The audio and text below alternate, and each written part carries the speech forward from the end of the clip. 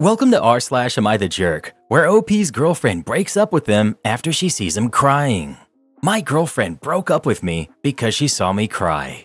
So I, 19 male, and my girlfriend, Stacy, who's 26, we go to the same college. She worked a couple of years before getting her degree, and we are in similar majors. She grew up in the Deep South and moved here with her mom and sisters when she was 16. She was fairly moderate in her beliefs though, so there was no issue until recently. About 3 weeks ago, I was taking the metal stairs down from my apartment with my girlfriend and some friends, and I slipped because they were slick. I fell down and broke my leg. I had never had a major medical issue before, and it was the worst pain I had ever experienced. As I was screaming and crying in pain, my friend called 911 and I was taken to the hospital. I fractured my bone when I fell, and I was in the hospital for 2 days. Stacy left the first night and didn't come back. When I was released, I asked her to live with me for a few days to help me out. She reluctantly agreed, and she seemed distant through the first week. The next Sunday, Stacy sat me down and said she wanted to break up with me. I was devastated and asked her why. She said that she couldn't get the image of me crying on the stairs out of her head, and she didn't see me as a real man anymore. For context, I'm 6'2", I go to the gym, and I play lacrosse for my local adult team. Again, I was devastated and I begged her to stay. She said this is exactly why she was leaving, and she thought I was stronger than this. I was destroyed, and I didn't do anything for a week while I recovered from my leg in the breakup.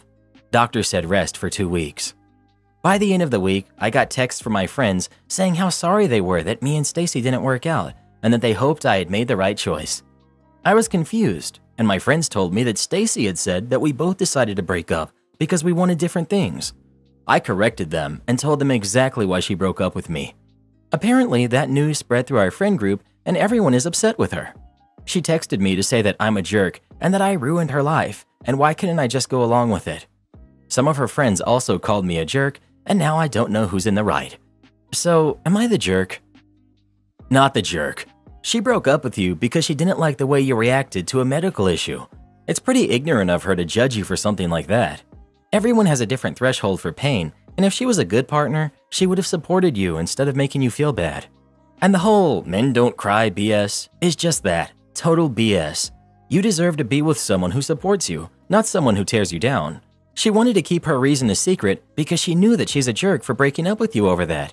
You don't have to protect her feelings since she clearly didn't give 2 flying hoots about your feelings. I hope you have a quick recovery, OP. Not the jerk. Bud, there's a reason she could only get a 19-year-old. No man would deal with her BS. She knows she was being unreasonable, and that's why she wanted you to lie. Everything that's happening to her is on her and not you. She is an absolutely horrible person, and you shouldn't talk to her ever again. Not the jerk. She treated you poorly, then lied about it, then got mad at you for being honest. You're the jerk. Let's see here. Cries like a baby when you fell down the stairs. Check. Cried and begged her to stay with you when she dumped you. Check.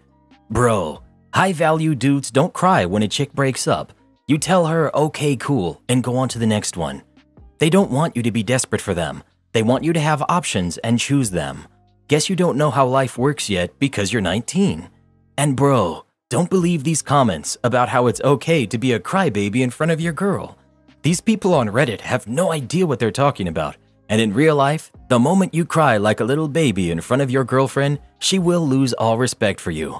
But go ahead and listen to these Reddit idiots instead of me, the dude who makes $80K a year coaching men on how to be successful with women. $80K a year? Reddit boy, I think we picked the wrong niche.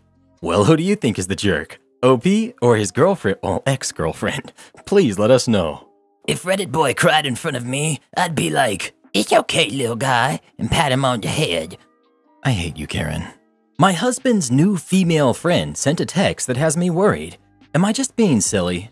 So I'll start by saying I'm generally quite a secure person, and I never felt like I had any issues around this until I read a message sent to my husband yesterday, and I'm kind of spiraling now. The backstory. My husband does downhill biking. He's done this ever since he was very young, and he knows his stuff, and he's out there every day. He generally rides with the same group of guys, but they mostly stick to weekends. My husband goes out every day of the week, luckily, because his job allows him to.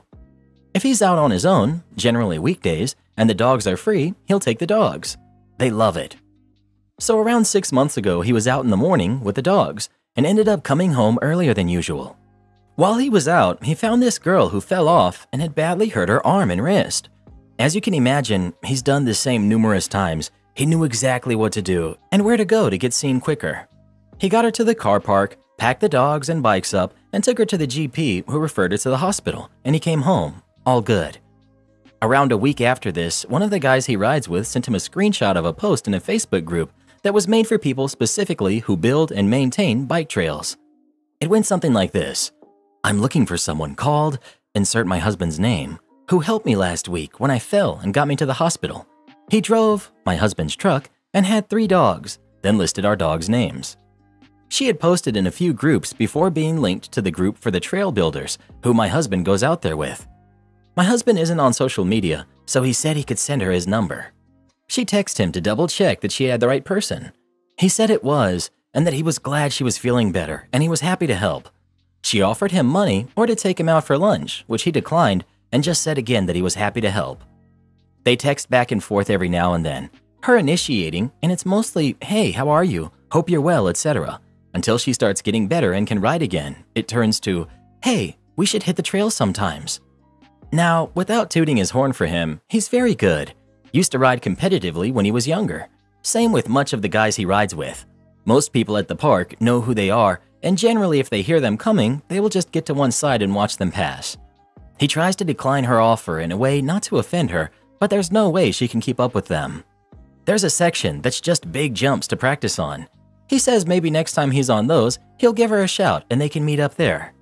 Eventually that happens and he gives her a few tips, which then turns into her texting him more often about biking, asking for him to tutor her and just general stuff. This goes on for the next couple of months and there seems to be a friendship starting. I've never once had any concerns about this and was quite happy for him to continue, and they do.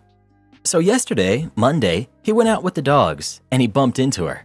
He said they spoke for a while and they went on a ride with the dogs to wind down before he came home. She started texting him when he got home and I can see these messages coming through the iPad as I was using it. To be clear, he's not hiding the texts. He openly leaves his phone lying about, no passcode, lets our daughter play on it, happy for me to use it, doesn't get weird or secretive about it in the slightest.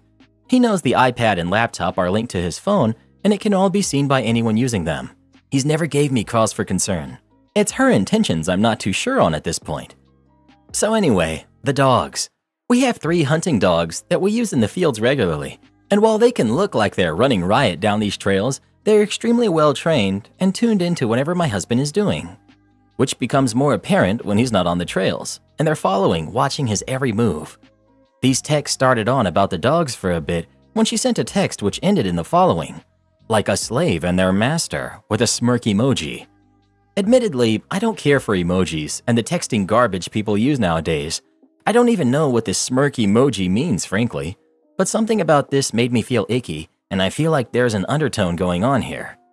He replied, but seemed to ignore that last comment. However, this caused me to think and look back on her communication, and I feel like I've always noticed a few red flags. 1. She always initiates. 2. If she doesn't get a reply, she seems to keep sending messages until he replies. 3. Not once has she ever referenced or acknowledged the fact that he's married or has a family, even when he mentioned that he's been away for my birthday or that he's going to our daughter's dancing show. She'll change the subject as if she's pretending that we don't exist, or to close down any mention of us.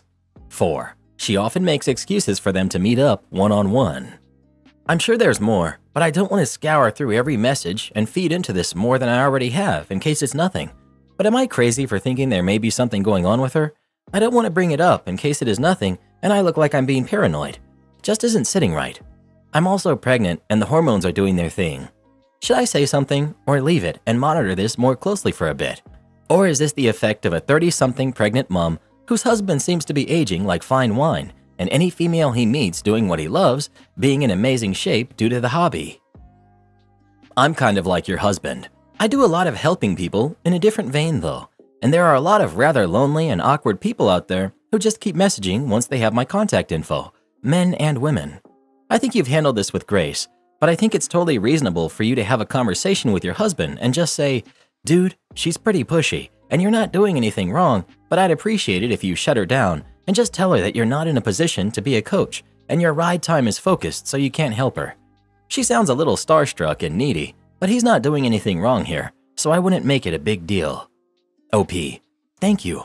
I just don't want to be the pregnant wife who's demanding he blocks women because I'm making things up in my head. He ran into her while he was out walking the dogs? Was this a planned meeting? Does she live near you? That's stalker behavior, and he needs to cut her off now. OP: No, the bike park. He was up with the dogs when she spotted them and called one over. Honestly, I have no idea where she lives. I know very little about her, other than she's younger than me.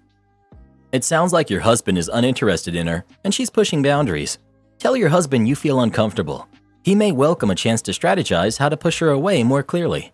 It would probably help if he told her that he was busy with his wife and kids and not interested in connecting, although he's sure she'll find a group to bike with. He could block her if he feels he needs to. Update: It escalated quickly. For those asking why my husband hadn't been more abrupt with her, in a nutshell, he always tries to keep the peace. I downplayed how well known he is in our town. He comes from a well-known family in our area and was a downhill rider in the UCI and features in various YouTube channels. People come here specifically for the bike trails, and typically wherever he goes, there's usually a handful of people who recognize him and want to say hello. It's not a huge town, everyone knows everyone kind of place, and like anyone, he would never want people to come away with any interaction with him with a sour taste in their mouth. After our daughter was in bed, I spoke with my husband and told him my thoughts, and he agreed that she was being inappropriate and that he in no way had done or said anything that would indicate he was alright with it. He hoped by ignoring it, she would get the hint and leave him be. He didn't want to make things awkward or embarrass anyone and admitted he probably should have said something. So after reading everyone's comments, there were loads of amazing ways people suggested shutting her down, which in hindsight would have been an amazing way to stop her in her tracks. However, he didn't want to ruffle feathers, so he went with me. We're starting to get ready for the baby, and we have lots to do. Prepare, and simply don't have the time or energy to be spent on the bikes or meetups, and he will be unavailable to her for the foreseeable suggestions. He typed it up, handed it to me for my approval, and I hit send. Minutes later, his phone pings. I'm in the kitchen, he's in the living room, and I see his eyebrows raise, and he just looks at me. I go over, and he just hands me the phone. The audacity on this girl astounds me. She replied, "Okay, do you think we could meet up quickly tomorrow?" My heart sank, and I knew exactly what that meant. I burst into tears. In my head, this was the start of my world crumbling. My husband tried calming me down and asked me what I'd like him to do. Block her then and there, or ask what she wants to see him for. I wish I just told him to block her, but for some reason I wanted to know more. He replied asking what meeting up would achieve. She just says there's stuff she would like to talk to him about face to face.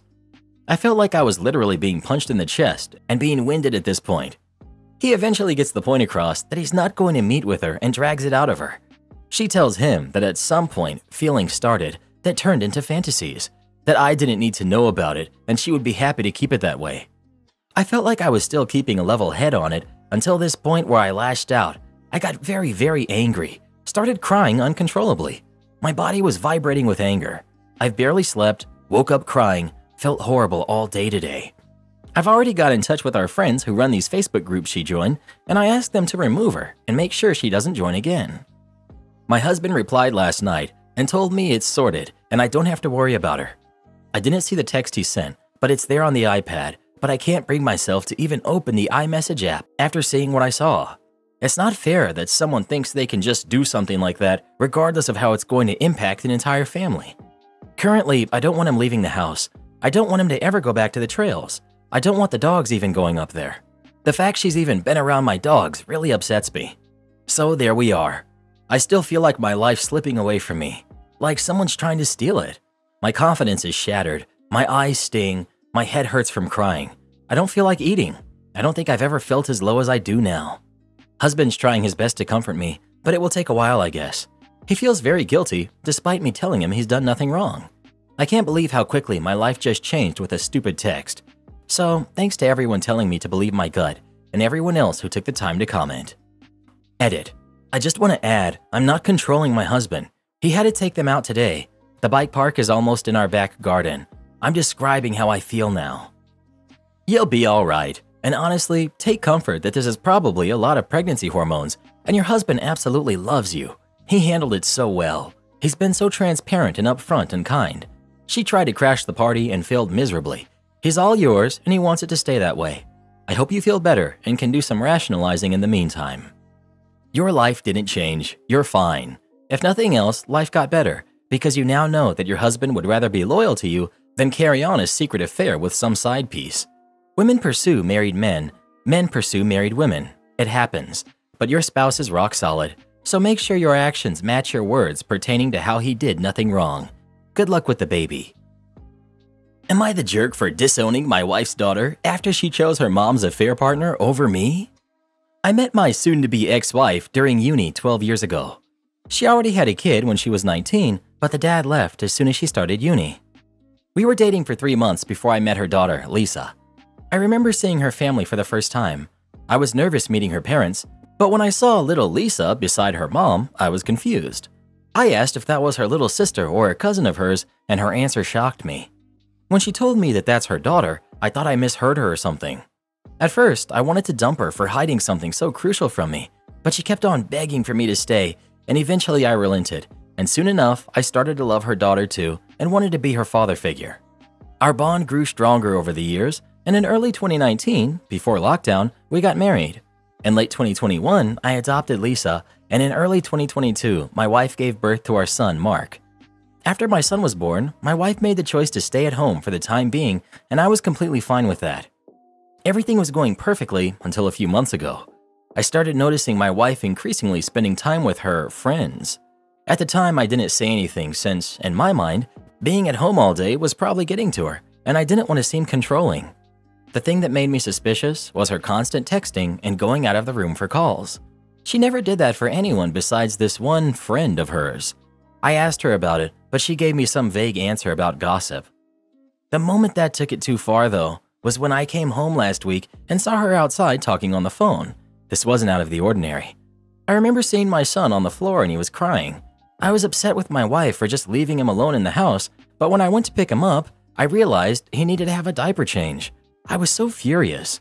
It seemed like it hadn't been changed since that morning. I quickly changed him and I rushed outside with him in my arms. I was beyond upset. I snatched her phone from her hand and bolted back inside. I locked her outside to have a talk with this friend of hers alone. I had my suspicions about who it really was, and when I heard a male voice calling out her name and asking who was there, I immediately knew what was going on. He ended the call as soon as he heard my voice. I then proceeded to lock the front door to make sure my wife wouldn't enter the house at all, and proceeded to screenshot as much of their chat as I could and then sent them to myself before deleting them on her phone. About 5 minutes later, she was still banging on the door leading to the backyard. I reluctantly opened it and she got me good. As soon as she realized what she just did, she apologized profusely, started crying and trying to hug me. I pushed her away and told her to meet me at the dining table. I told my daughter to quickly take care of the baby so me and her mom could have a quick chat. I just kept it simple. I told her this was her only chance to even have a sliver of a chance of getting me back. If she messed up this talk, it was over on the spot. No lies, nothing. She kept on trying to apologize and to say it wasn't that serious. I reminded her that she not only did me over, she could have also easily done more serious harm to our son by leaving him alone in the house like that. I then simply asked, who? For how long? Did they hook up? She replied with her ex-boss, Daniel, 6 months, and she didn't answer the last one, so I kept on reminding her that this was her last chance. She then just simply nodded. She started crying and begging me for forgiveness. She said she would block him then and there, would never contact him again. I could hook up with anyone I want from now on, yada yada. I guess Lisa heard the commotion and came downstairs. I told her to go back upstairs, but she just walked to my wife and asked her if I knew about Daniel. Up to this point I was calm, but upon hearing this, I swear, even I started tearing up. I asked Lisa if she knew all along and she said yes. At this point, I'm full on crying and I asked her why she didn't tell me. She responded with, because unlike you, Daniel buys me the things I want without having to beg. I then asked her how she could possibly do this to her dad. She responded with, you're not my real dad. My wife screamed at her upon hearing what she said. At that point, I couldn't bear any of this anymore. I just grabbed my son and got in the car. Me and my son are currently staying at my parents' house. I've been drinking a lot. Thanks to my mother, my son is being taken care of right now. I'm beyond hurt. I've canceled my ex-daughter's private school tuitions, all her extracurricular activities, and I've contacted a divorce lawyer. He's going to serve my wife this Friday. My wife and Lisa have been blowing up my phone nonstop with apologies. I simply responded with, "Get a lawyer, and tell that ungrateful thing of yours to start calling Daniel her dad. I'm disowning her." And then I blocked my wife. I didn't respond to Lisa, I just simply blocked her. I guess my wife told our friends what her and Lisa did, and now they've been texting me nonstop. They understand how I'm feeling, but believe I'm going too far by divorcing my wife without hearing her out. They also keep telling me that disowning Lisa is definitely going too far, and she's just a kid and didn't understand what she was doing. I just can't get over the things she told me. I've worked my butt off to give my wife and daughter luxuries. I could have only dreamed of having these as a kid, and this is how I get paid back? Lisa, who's 13, is old enough to understand that hiding her mom's affair is bad and definitely purposely used those words to hurt me. But a part of me believes that there's still hope. A few family counseling sessions later, we could go back to living the life I once considered a fairy tale. I'm beyond destroyed by this whole situation, but part of me just believes that there's still hope. Am I really going too far? Am I the jerk for disowning my daughter and divorcing my wife? You have done no fault. Your wife is the one at fault here, and a divorce is reasonable. Your daughter seems to act a bit odd to me. I feel like your wife might have trash-talked you to her behind your back.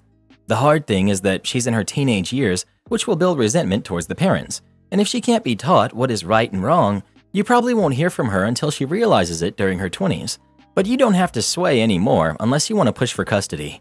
All you can do is stay the kid's father and say you're there to talk whenever she wants, and hopefully she will realize it and gravitate towards you. Not the jerk. I 100% get the hurt and feeling of betrayal. Your stepdaughter might only be 13, but was mature enough to know how to really hurt your feelings. I would stick with a divorce. Cheating is a deal breaker for me.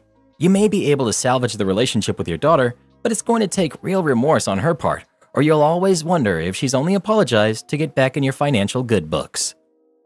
Am I the jerk if I sell my youngest daughter's car to help cover my oldest tuition? I'm 55, male. My daughters are 21 and 17. My oldest is finishing up her junior year of college at a very good school. We're all very proud of her. She has a full-ride academic scholarship that is dependent on her GPA. Well, she says, based on her current grades, after the semester, her GPA will dip below the cutoff. And after extensive back and forth on the phone with the school, they say it's contractual and we will be obligated to pay next year's tuition. If she gets her GPA back above the threshold next semester, we can apparently readdress the situation to determine if her scholarship can be reinstated for the final semester of school. When I tell you we bent over backwards trying to find a solution before we came to the one we did, we've done the math, and she can't get her grades up with how much of the semester is left. She also can't take enough credits during the summer based on how the summer classes are structured to raise her GPA high enough, even if she got A's and the school refuses to make any exceptions. Of course, we were upset with her for allowing this to happen, and we had a long talk with her, and she's upset with herself too. But she's a very smart kid who really struggled with her mental health from sophomore year into junior year, and it affected her grades. Under no circumstances did we want her to leave college with only 1 year left. That just truly would not be fair to her after how hard she's worked. For my youngest 17th birthday back in December, we got her a brand new Toyota RAV4. This was somewhat a gift for the fact that she has also been working very hard in high school and getting great grades. She's finishing up her junior year as well and has begun the application process for college. The car was a big deal, and she was very happy to have it and has been driving it non-stop. Well, this week, her mom and I sat her down and told her that we're very sorry, but if we can't find another solution, we have to sell her car to help cover oldest tuition. Mind you, the cost of this car will cover probably 1/3 of the tuition for 1 full year after FAFSA, probably less with the value depreciation. She became extremely upset and told us it was unfair we were rewarding our oldest for failing and punishing her for succeeding. And whose car would we sell if the same happened to her? But we never wanted her to feel punished or for our oldest to feel rewarded. It's just the reality of what we need to do right now. If the same happened to her, we would do everything in our power to help. So please tell me if I would be the jerk for selling the car. You would be the jerk. You can't rob Peter to pay Paul. If you sell that car, the youngest will resent you forever. Also, how do you have the money to buy a 17-year-old a brand new car and not have enough for tuition? What were you going to do for her education fund? My sisters had my mom and dad help with college. My mom passed when I was a high school senior. I worked 40 hours a week and went to school full-time and took out student loans. One time I was short $3,000 and needed his help. He gave it, but then used it against me in as many times as he could. Never did that to my sisters. It's one of the many reasons I'm no contact with my dad. My mom used my college fund to send my sister to a fancy boarding school for high school. I went to public school for high school and had nothing for college. That's one of the many reasons I'm no contact with my mom. I've got a list a mile long. You're the jerk. Your eldest can take out education loans for her last year, and you can take out parental loans if needed. This is what most students do. She can also seek a part-time job. There's no reason or justification for taking away the car you gifted your younger kid. Well, what do you think? Would OP be the jerk or not? Please let us know. Gotta love when someone buys their teenager a brand new car, then runs into financial problems. Like, bruh, they're 17. They should be driving a green Saturn with a trash bag over one of the windows. Karen demands I buy toys for her kid too. My husband, Dean, who's 29, and I, who am 26, have a wonderful daughter, Lisa, who's 4. I'm a musician by trade, so my work has pretty much stopped, and my husband has been working a lot the past few months. I'm basically at home all the time with Lisa, and she's missing her dad a lot, as she's his double and 100% a daddy's girl. Anyway, I met up with my sister, Rose, who's 32 recently, and we ended up visiting a toy store. I saw this male doll, which looked a lot like Dean, and I decided to buy it for Lisa so that she'd always have a reminder of her daddy. Rose was miffed by this and demanded I buy my niece, Flora, also 4, a doll. For years, Rose has been trying to basically force me to treat her daughter the same or better than my own. Here are some examples of her behavior. There's only 5 months difference between the girls, and I've had to deal with Rose being weird about that fact for years and during my pregnancy. Lisa is my second daughter, as I had a stillborn daughter in late 2014 at 20, and it broke me. Rose witnessed this, and when she announced her pregnancy, she was horrible and said that she was expecting the first grandchild, saying my first daughter didn't count, while our parents and family said it was the second grandchild. Then, when I got pregnant again, Rose was weird about it, saying I shouldn't have gotten pregnant so quickly and accused me of stealing her thunder of the new grandchild. There's been some other occasions where she just expects our kids to share everything and make everything about Flora for being the first grandchild, and I've just had to put up with it. Anyway, Rose kept insisting, and I just snapped and said, "No, I am sick of you pushing your kid onto me and basically making my own take a back seat. I'm buying my kid a doll, literally to make her happy because she's missing her daddy. Buy your own kid a toy." I ended up buying the toy and walking off. She went tattling to our parents, adding dramatic flair to the story, calling me a massive jerk for refusing to buy my niece a toy. My dad is on my side, saying I've had to put up with her glorifying her kid for years whilst ignoring mine, whilst my mom thinks I should give in to her.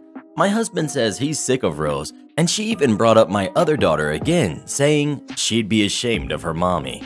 That reduced me to tears, and I told her she's dead to me, but my mom insists I apologize to Rose. Edit. The girls weren't with us. What would you do if you had a sister like Rose? Would you give in to her? Would you try to work things out? Please let us know. Update. Entitled parents who disowned us for not having kids struck again. I did not expect to be back so soon, but here we are. About a month ago, my fiance and I posted about how both of our parents decided to threaten us to be taken off their will if we did not give them grandchildren, which we won't be. Anyhow, they struck again, and my fiance is really fuming with rage now and wants to share the situation with you all. There are some points that will need clarification, and I'll try to make them along the way. First, as we mentioned in our last post, due to the absurdity of the situation our parents were imposing on us, we felt that we do not want them on our wedding. Thus, we rescinded their invitation as a whole. My brother is my best man, and he supports us wholeheartedly. Now we get to the point of the post. After we left my parents' home that day, we had absolutely zero contact with them. They made their decision and we made ours. We thought that was going to be it. Now, one thing that needs to be clarified, our wedding was planned to be happening in October 17th. However, due to everything going on right now, these large gatherings of people are completely prohibited, on my region at least. But thankfully, the venue we had acquired is run by the most lovely administrators. As soon as everything started, they contacted us and gave us every assistance needed with rescheduling. Thus, we rescheduled our wedding to 2021 in the same month, as the situation is still uncertain. That can change, but shouldn't for the time being. We aren't really bothered by it, as we understand the situation is very dire and we don't mind waiting for a time where everyone will be safe. Possibly. This morning, while I was studying for some exams I'll be having at school, my fiance got a call from the venue administrator asking why did we want to cancel our wedding. Obviously, this was very strange and confusing to us. My fiance let them know that we had no desire to cancel our wedding and further asked what that was about. Apparently, my fiance's parents called the venue on our behalf, telling them that we no longer wanted to rent the place as we would no longer be getting married. Now, let me explain why the venue was leaning on accepting this situation. In my country, our IDs carry not only our ID and social security equivalent number, but also the name of the parents. And to rent a venue, you need to provide your ID for them as a bureaucracy requirement. I don't know if that's how it works everywhere, so I wanted to make it clear. Apparently, they wanted to take advantage of the fact and tried to dupe the venue to cancel our wedding. Luckily, the administrator is quite smart and saw that on our sheet, needed for rental, there are only 2 names/numbers for contact if we can be reached. One is my brother and the other is my fiance's best friend. At the time we booked the place, we were already in a strained relationship with our parents, so neither of us put them as a contact. Thankfully, the administrator actually paid attention to that and took the care and time to reach out to us. Otherwise, we might not only have lost our special date, but also all our deposit and dream venue. I'll be honest in saying that I never expected that kind of behavior from anyone in our families, but alas, it seems I was wrong. Anyway, now my fiance is letting out fumes and I'm trying to calm her down. We already sent a contact to her parents and mine as we are sure they are in this together, for them to never try to meddle in our lives again.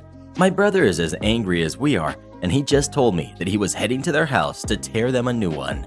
I don't even know how to feel right now. I'm crestfallen if anything. I never expected or wanted things to be this way, but neither of us will go back on our decision of not having kids. Truth be told, I already have the papers for sterilization ready. I just hope that one day they do see that their entitlement just lost them their son and daughter, all because of grandkids that will never exist. Cheers. Edit. Thank you for all the nice replies. We really appreciate it. We just spent the whole afternoon calling all our services, making sure to create methods so this never happens again. It's taken care of, and thank you all for the advice. I don't really know what my brother told them as he went from there to his work. I did get a text from them complaining that we released our rabid dog on them, which is amusing to be honest, as my brother is a very calm person. We won't contact them again. Once more, thank you for all the kind words. Second edit. We did decide on passwords with all of our contracts and shouldn't have any further problems. But on that note, for those who asked, our parents didn't give us a dime to pay for our wedding. We worked ourselves and paid for every little thing. They have absolutely no right over it. I did mention this on the previous post. We don't want their money, neither do we need it. We're just sharing and venting our frustration. Anyway, thank you all for the lovely replies and awards. Cheers. What would you do if your parents tried to cancel your wedding? Please let us know. I had canceled them. Am I the jerk for purposefully getting pregnant while I have a roommate? So, there's me, 27 female, my boyfriend, 30 male, and my friend, 23 female. Let's call her Becca. Well, my boyfriend and I had been discussing the possibility of starting a family for about 6 months before the you-know-what started. When our state went into lockdown, Becca went from full-time employment to part-time and could no longer afford her apartment on her own. So she asked if she could move in with us for a while until she could figure out what to do about her money situation. My boyfriend and I talked it over and both agreed that we wanted to help her out because she's a good friend and we didn't want to see her go into unnecessary debt or worse, have an eviction on her record if the worst case scenario happened. I warned her about the fact that my boyfriend and I were talking about having a baby though, and that our decision wouldn't be hindered by our new living arrangement. She has a room to herself. We have a 2-bedroom apartment. She wasn't thrilled about this, but agreed because it was her best option. Well, we finally decided in July that we're both officially ready to have a baby. And somehow we got lucky because I just found out last week that I'm pregnant. I'm so excited, and I couldn't wait to talk to Becca about it. I know it's early to tell people, but she is currently our roommate, and it'll be a change for her too. And oh man, was that a mistake. She was upset when I told her. She basically said that she's still really stressed and struggling because of her job situation and now is working 2 jobs which means that she gets very little time to sleep or relax, and she doesn't want to live with a baby on top of everything else. I told her I'm very sorry that she's stressed, and I know her situation sucks, but I warned her about this from day one. I understand that I could have told her when we started trying, but a lot of people are grossed out by that now, and it's not like she didn't know about our plans. Plus, it's my apartment and my life. I don't feel like I should have to put off my own life because I'm helping out a friend. So, am I the jerk for purposefully getting pregnant while I have a roommate? Well, what do you think? Should OP have changed her plans now that Becca lives with her or not? Please let us know. I think she needs to kick Becca out, to be honest. Don't think I'm worth the money? Kiss your income goodbye. So I was living in a town where there was an old hotel that was in the process of being converted to apartments. Ended up moving in and at some point started to help the owner, let's call him Steve, out with a lot of stuff. Started with little odd jobs here and there, helping tear out a wall or take debris out. No big deal really, made a few extra bucks. Being a geek, it didn't take long to start ending up helping handle some other stuff. They had internet access available, but it was using HPNA, so basically in-home DSL, over lines in a 50-year-old building. They slowly were adding more people here and there, so adding more capacity ended up being my job as well as handling the installs and troubleshooting. Building had its own cable system as well, and it had issues with some stuff overheating. Came up with a design that would simplify the build-out somewhat and remove the issue of overheating boxes, as well as adding more room for channels to be added and creating a type of scrolling TV guide channel using Titan and an auto-scroll plugin in the browser, then piping it onto a channel and adding some music. Before long, I was handling most of the maintenance for all of the apartments, internet, cable, lockouts, and whatever else might be needed. Then Steve's stepdaughter moved in, and things started to happen that were fishy. My information being removed as the lockout number, among other things. So I gracefully moved on and got out of the way as I didn't want to be in the middle of family.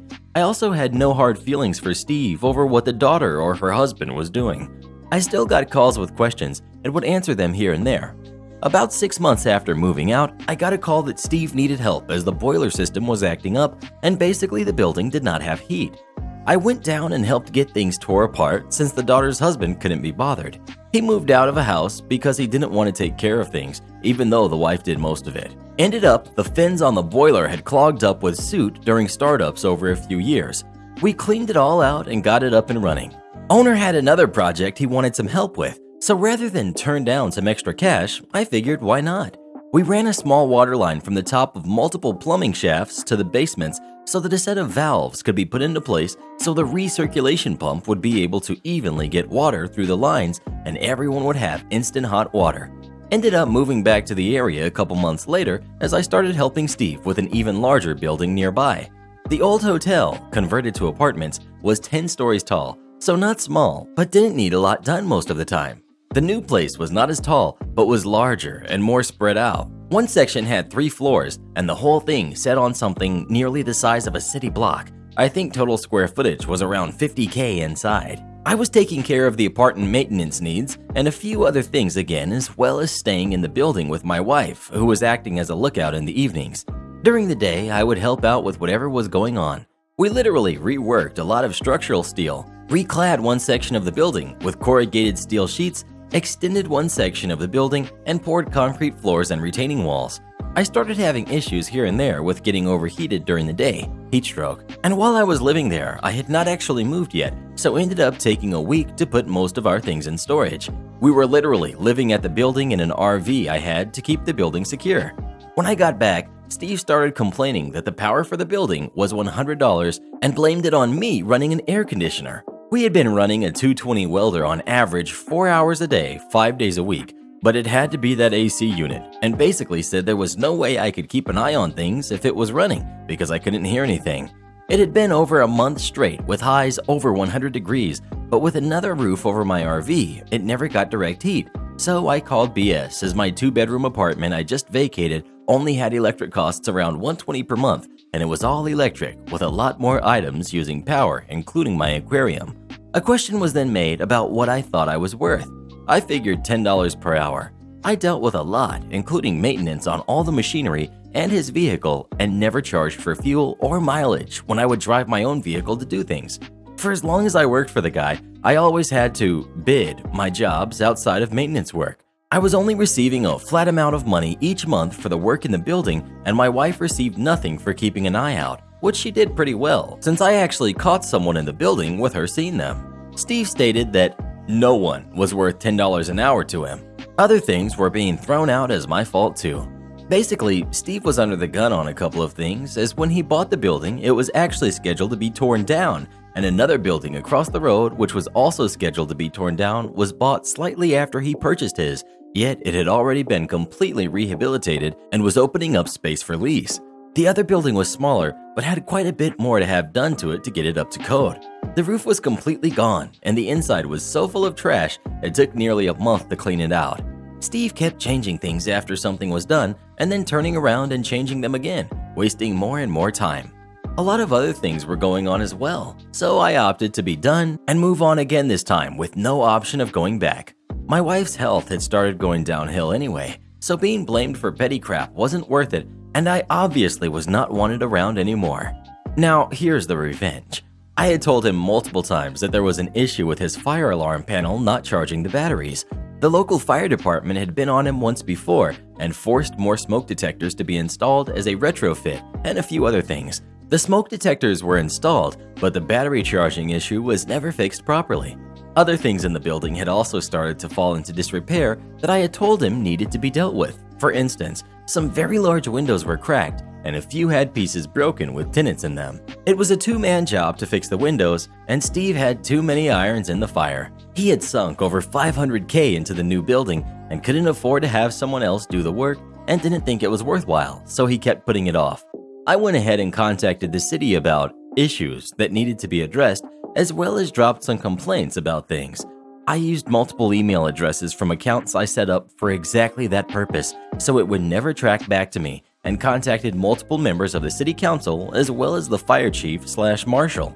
I never contacted Steve again, but the last time I was there, the apartment building was shut down with signs stating that it could not be occupied. Since the fire alarm panel had been written up on once before due to issues, and he had been told that if it became a problem again, a sprinkler system would be required to bring the building up to code with it acting up again, the fire marshal shut it down. The new building is now off the demolition list, but it once again sits empty as there is likely not enough money left to pull from the apartment building to make it complete. You see, being off the list only required it to be warehouse grade, which is basic lighting, emergency lighting, mostly airtight, with egress and fire systems. Once that was done, more work would be needed to actually start using the structure for office space and things of that nature. Going from 100 apartments to 23 with a few rent houses that needed work likely took the last little bit of money he had free to do things. The apartment building was truly unsafe, as if the power went out, the fire alarm panel would not function, and with a tall building, a fire on the lower floor would be bad. All he had to do was to fix it so the batteries were charged and would stay that way, and pay someone to work on the panel if it was acting up. But then again, no one was worth $10 an hour. Why would he pay someone who was going to make even more than that? I felt bad for most of the people who lived there since they lost their home, but I would have felt worse if they were hurt or worse in a fire. The one thing I wish I had seen was the stepdaughter and her husband's faces while they had to move. They were on the top floor, as well as Steve's and his wife's face when the building was basically condemned. But I still go back and look at the news article showing it was all shut down and have a little smile. It just doesn't pay to be a jerk when someone has tried to help you out. Am I the jerk for not helping a single mom? So, one of the women in my friend circle, Jane, who's 24, whom 26, female, don't know well, gave birth a couple of months ago. She doesn't have a job, and her parents refused to help her because she cheated on her boyfriend of 3 years for 6 months before her pregnancy. She then got pregnant, and the side guy broke it off, sending her ex-boyfriend proof of what was going on. When her boyfriend found out, he lost it and decided he didn't want anything to do with the kid. He works as a cashier, so he can't pay much child support. Jane decided to keep the kid and asked her friends to pitch in to help her pay for expenses and rent. After her son's birth, Jane decided that her current studio apartment, which we have been paying for, wasn't good enough for her. She needed a better place because it was too small. All our friends looked at me expectantly as I live alone in a large 3-bedroom apartment and am the only one in our group with a stable and well-paying job. I gave in and let her live with me under the condition that she would take care of her son and do some of the chores, washing her own dishes, doing their laundry, etc.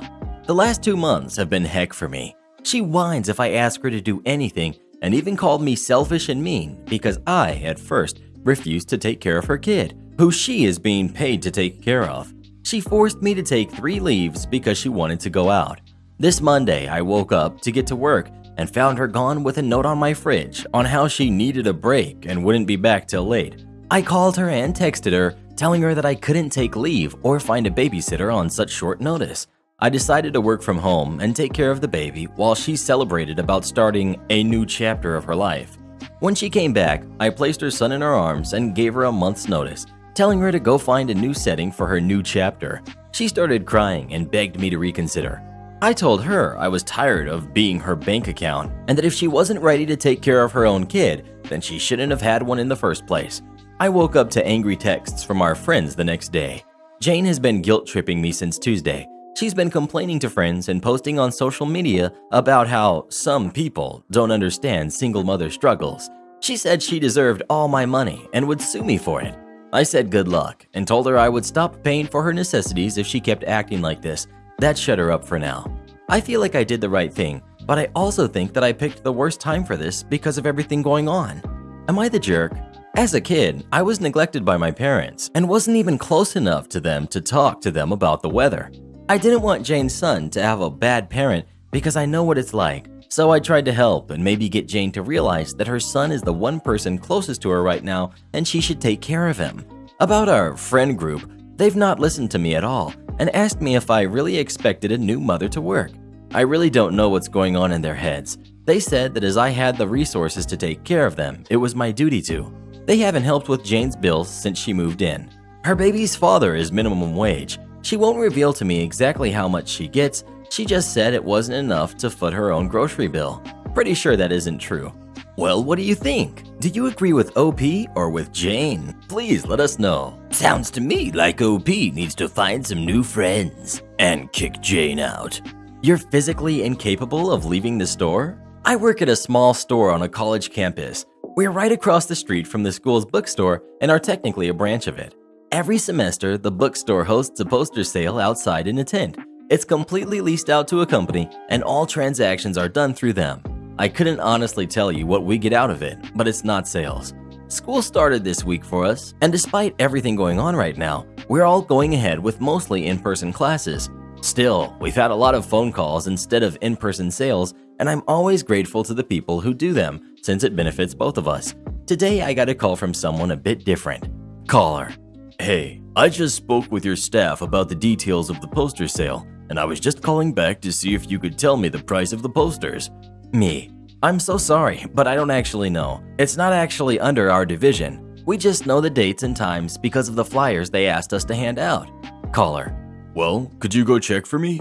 Me. I'm sorry, but they don't have a website, and all the posters are different sizes and prices anyway. I can transfer you to the bookstore and someone might be able to help you over there. Caller. Well, can't you just go across the street and check for me? It's literally right there. Me, incredibly short-staffed and already having a terrible day. I'm sorry, sir. I can't leave the store. What do you mean? It's literally right across the street. It'll just take a second. Me, completely taken aback that this man, who isn't even a customer, is asking me to literally exit my store to tell him the prices from another retailer. Sir, I'm clocked in over here. I'm sorry, I can't leave the store. You literally can't leave the store? Like you're physically incapable of leaving the store? Me, completely done with the day at 11 a.m. Yes, that's correct. Caller. Wow, great customer service. Thanks. At this point, I said thank you, and he told me to have a nice day. I attempted to return the sentiment, but alas, my new friend hung up on me, and just when he was learning the boundaries of my workplace prison. Maybe one day I will escape the physical entrapment of my store.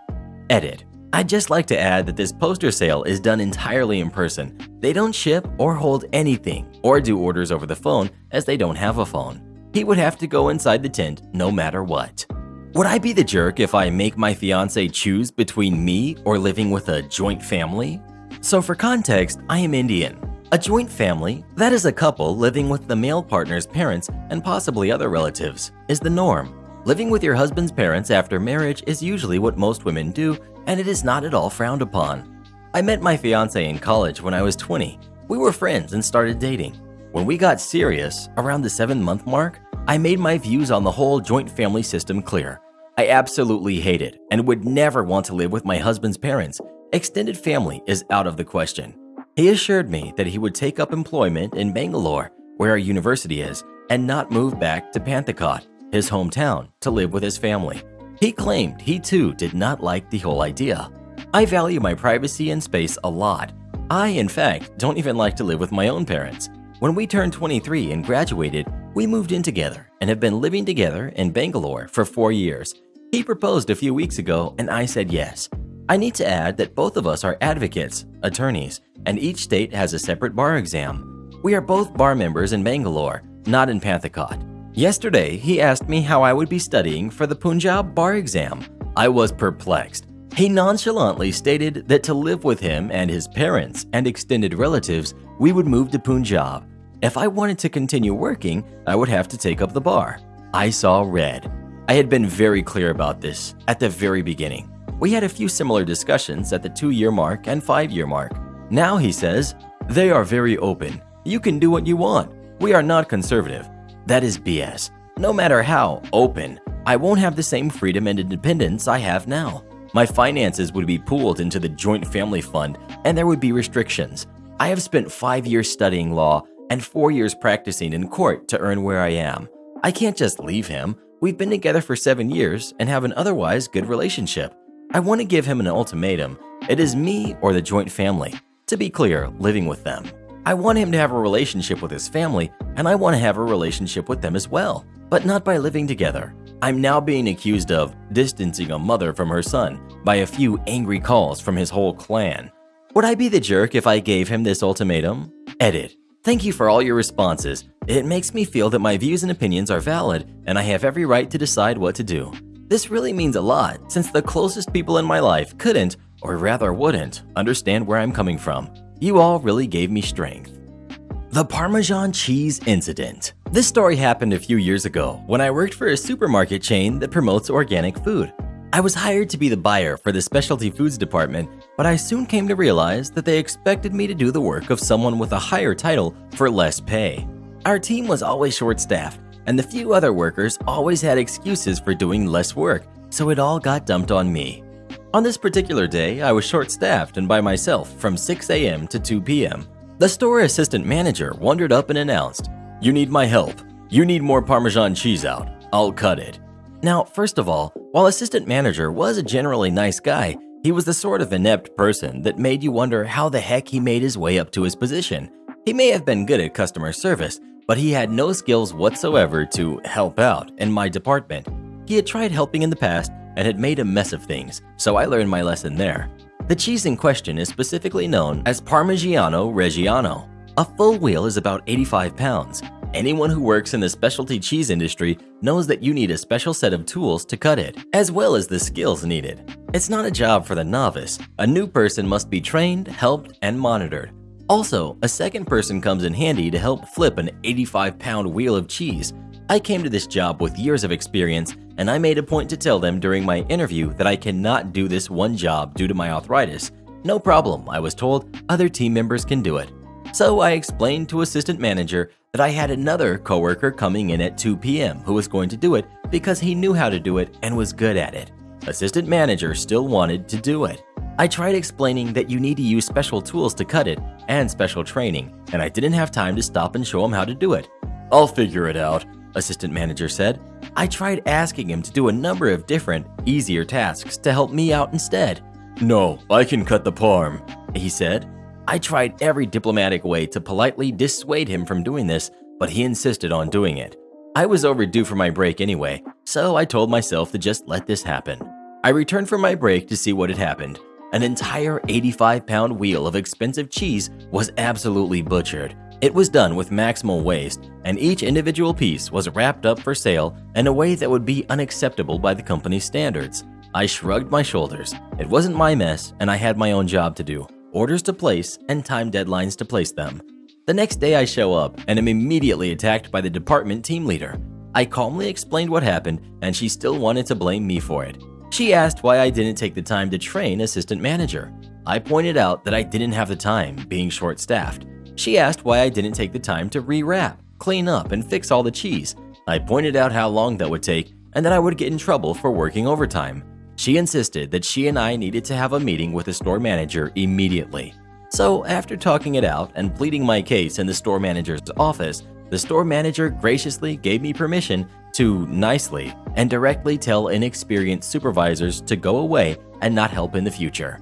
My team leader later pulled me aside and apologized to me, but then she gave me a big condescending lecture about how I just wasn't doing a good enough job, and if I didn't get better, I may get demoted or fired.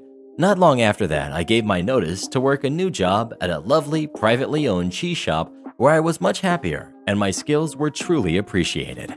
Take care of my kids or get out. I moved in with a girl entitled Mom in October of last year. She had 4 sons.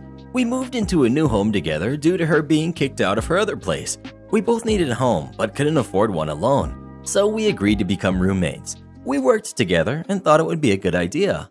The agreement was half and half. The place was a really big house, honestly. 2-story, 5 bedrooms, but super cheap. During November, the weather was still pretty warm, not too cold, at least to me anyways. I worked 2 jobs during this time and one was 3rd shift, so I stayed in my room anytime I was home, kept my vent closed so no heat would go in. Leading up to the incident, we kept getting into disagreements about the heat. Entitled Mom would set the heat on 90 and it would be an oven in the house. I hated it because when I was home I couldn't breathe, but for the most part I wasn't there due to work. Her kids would also leave all the lights on, so bills were getting ridiculous and I had to pay half. Then my boyfriend moved in, so bills got split in 3. Now, me and my boyfriend are paying 2/3 of the bills when we're rarely home, and when we are, we're sleeping. But I didn't say anything for a while because I agreed to this. I couldn't find anywhere else to live, so this was life. Then comes the end of December.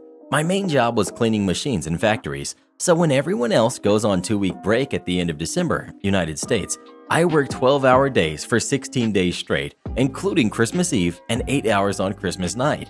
3 days before Christmas Eve, Entitled Mom texts me telling me she needs me to babysit her 4 kids because she has to work. I have babysat a couple times for her and it was awful. I told her I couldn't because I had to work. She told me to call in because if she does, she will lose her job. Fast food. I told her I couldn't because I would lose mine, and if I did, I wouldn't be able to pay bills or survive at all. She sent me several messages telling me that she would just leave them home and I could sleep till she gets home. She would be home before I had to leave for work.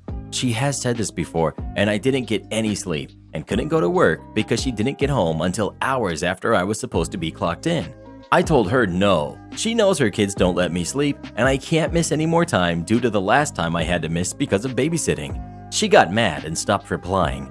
I thought this was the end of it until I got a threatening message from her girlfriend in prison telling me I need to pull my weight and do my part. "How dare you do this to Entitled Mom when she has done everything for you," was a part of the message. She did nothing but agree to be a roommate. We got this house together. I texted Entitled Mom and told her it was BS. She was saying I wasn't doing anything to help when me and my boyfriend pay 2/3 of the expensive bills when we don't use 90% of the bills. She told me that I needed to watch her kids or I could leave. Rent was due a week later and she had blown all her money and child support on these super expensive toys. Went broke the day after Christmas. So I decided instead of paying her rent, I would find something else. So I moved out exactly 29 days later, paid absolutely no bills during that time, and refused to help her with laundry or cleaning after her kids anymore. She told everyone that I didn't help her, but the truth is I had spent every day after one job and before my other putting the house together after we moved in. She lost a true friend because she was selfish and entitled. Dine and Dash Karen gets what she deserves. My group of friends have been together for quite some time, at least starting from the end of middle school. The majority of us ended up going to the same college, so good for us. Anyway, one of our friends has been acting unreasonably and starting drama for fun. It's been slowly building up for about a year. Now, gossip and rumors we can deal with because we know each other and we can usually pick the truth from the lies easily. At the point of her rumor spreading, we distanced ourselves from her quite a bit. Her latest antics have been much different. For the sake of this story, her name can be D. In our area, cases have been low, so we've started to go out more with the whole gang. Extra precautions aside, things look to be normal. We eat at a semi-formal restaurant, as is our custom. Something about dressing up and treating ourselves is something we try to do as much as we can financially permit. Things seem fine until the bill comes and it's time for each of us to settle up. Dee starts to get shifty and starts tapping at her phone. She stands up quickly and says she needs to go. It's an emergency. She fast walks out of the dining room and out of sight. We try to text and call her, but no answer. We end up all absorbing her part of the bill. A one-time favor for a friend in need, right? The second part of our routine is to go to the host's house, where we drink, watch movies, and have a good time. Kelly was to be the host this time.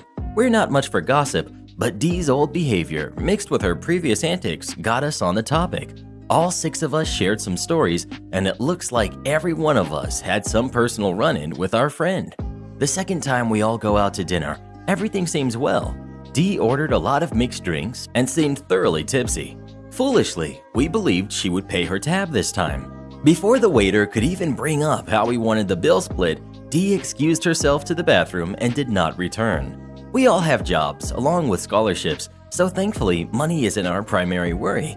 However, last time's bill paired with Dee's inflated dinner and alcohol tab would set us collectively back about $300. Reluctantly, we paid. Although we didn't see her, it was assumed that she drove home.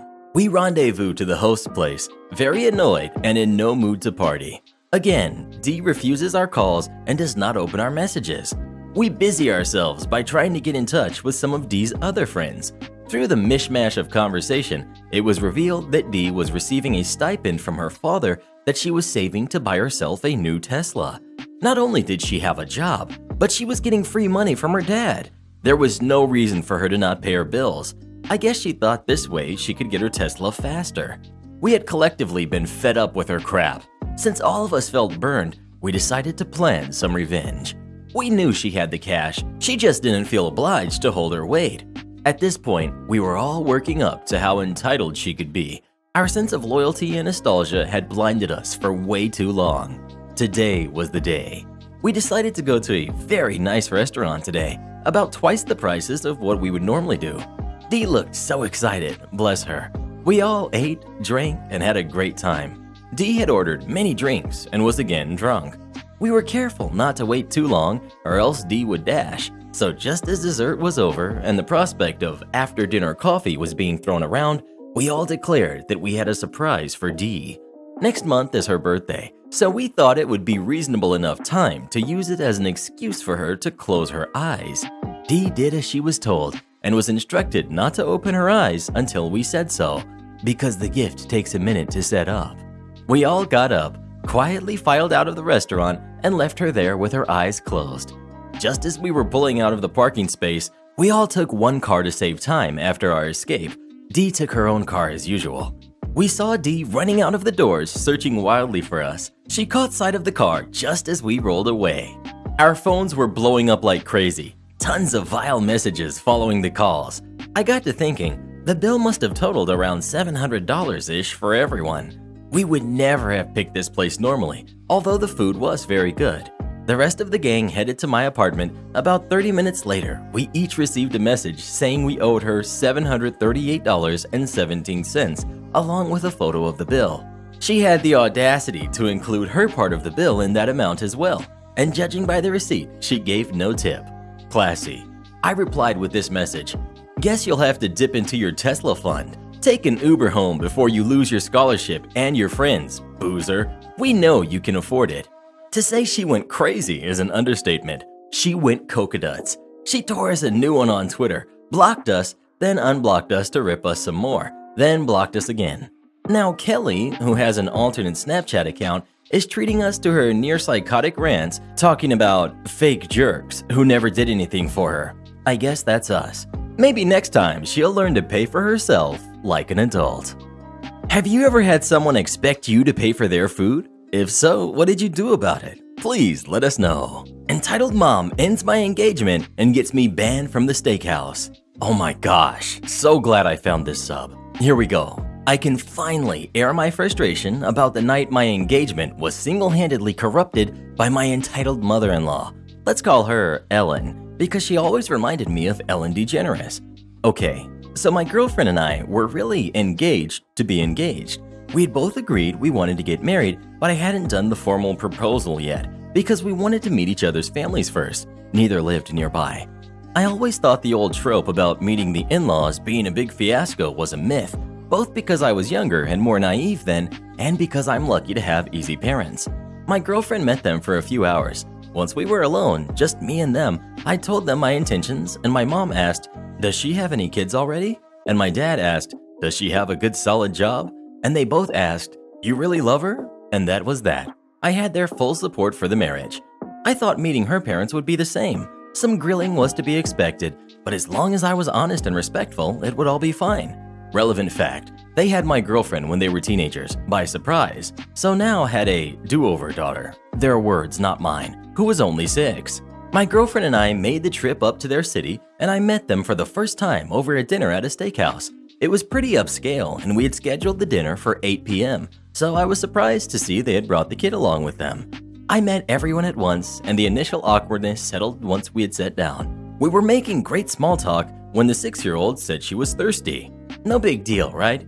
Well, all of a sudden, Ellen starts screaming, "Water! Water! Water!" A waiter came rushing over to see what the commotion was, and without even making eye contact with the poor guy, Ellen went, "We've been here forever, and no one's even gotten us any water. My daughter's been asking."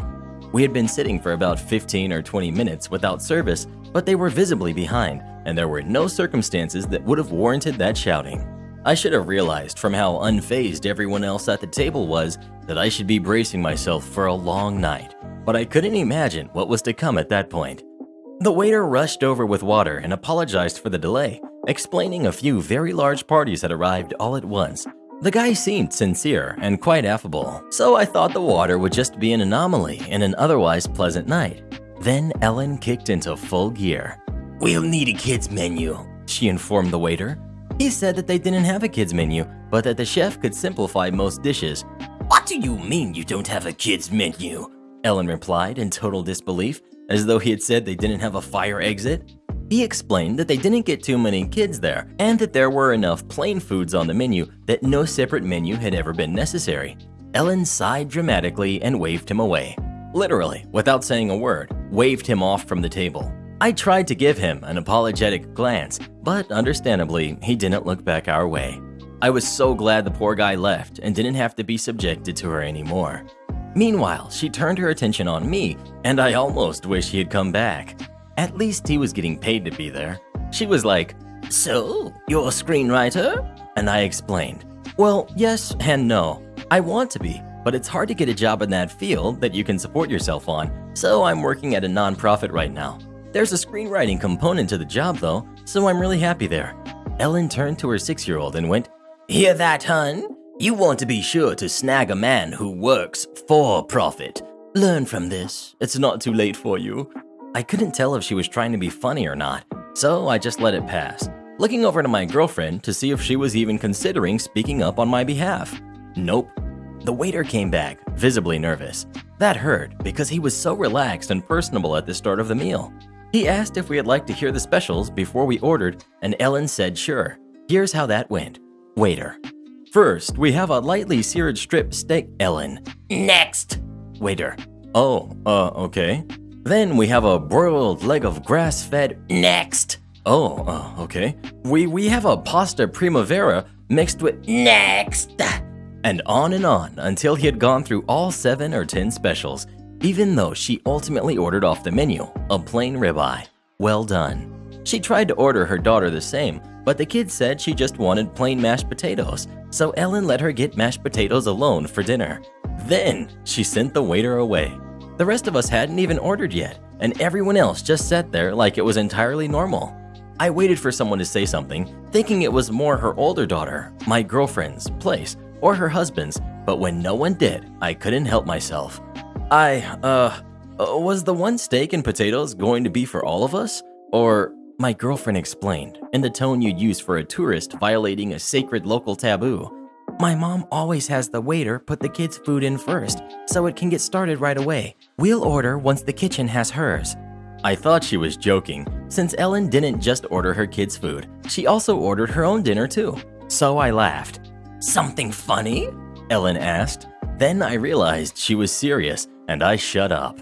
Thankfully, her dad at least recognized that what was normal for them might not be as regular to me and tried to lighten the mood with a change of topic. But not even 10 minutes after we had ordered, I guess technically 5 minutes after we had ordered, 10 minutes after she and her daughter had ordered, Ellen started in again. Another table that had been there long before we were got a side order of mashed potatoes with their meal. Ellen threw a total conniption. She was sputtering so inaudibly that none of us could figure out what was wrong at first. Finally, she managed to flag down some busboy who barely spoke English and began laying into him like he had just sideswiped her on the freeway. He kept trying to explain he wasn't a server and he could go get one, but she wouldn't stop to breathe long enough for him to find someone who could actually help. All the while, I kept looking at my girlfriend for signs of embarrassment, or at the very least, irritation. But you wouldn't have known if she was even hearing any of this.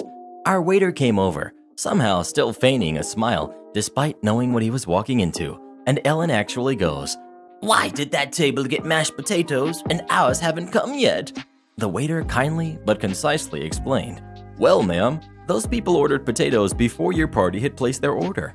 Ellen looks this man dead in the eye, finally, and says, "Well, it doesn't matter when they ordered it. My daughter is the youngest one here. Her food should come out first." You could tell the waiter was working hard to restrain himself at this point. He explained it was a first-come, first-served policy, and age didn't help one way or the other. He offered to go check on the potatoes. Ellen agreed, and more specifically she said, "Yeah, you better." But I was clocking him, and he went right back to his server station because we had only just ordered a few minutes ago. 3 or 5 more minutes passed, during which we could have no other discussion at the table except how awful this restaurant was, how hungry the poor baby was, who hadn't said a word about being hungry this whole time and was contently playing her loud iPad game without headphones, disturbing all of the other diners around us, and how America has lost all respect for motherhood because it's just a me culture now. I chimed in, "I'm with you on that last part." And to my utter shock, instead of laughing at my joke, my girlfriend seemed annoyed with me. So after a few minutes, the waiter comes back and says the potatoes will be out very soon. Ellen then goes and does something that, again, I thought was just a myth. She took 3 singles and a 5 out of her wallet and put them on the table in full view of the waiter. Then she took 1 single away and said, "Every table I see getting potatoes before us is a bill gone." I was absolutely mortified. The waiter, to his unending credit, just took a deep breath and said, "I don't have control over the order in which the kitchen fires tickets, but what I can tell you is it should be out any minute," and left without saying anything disparaging.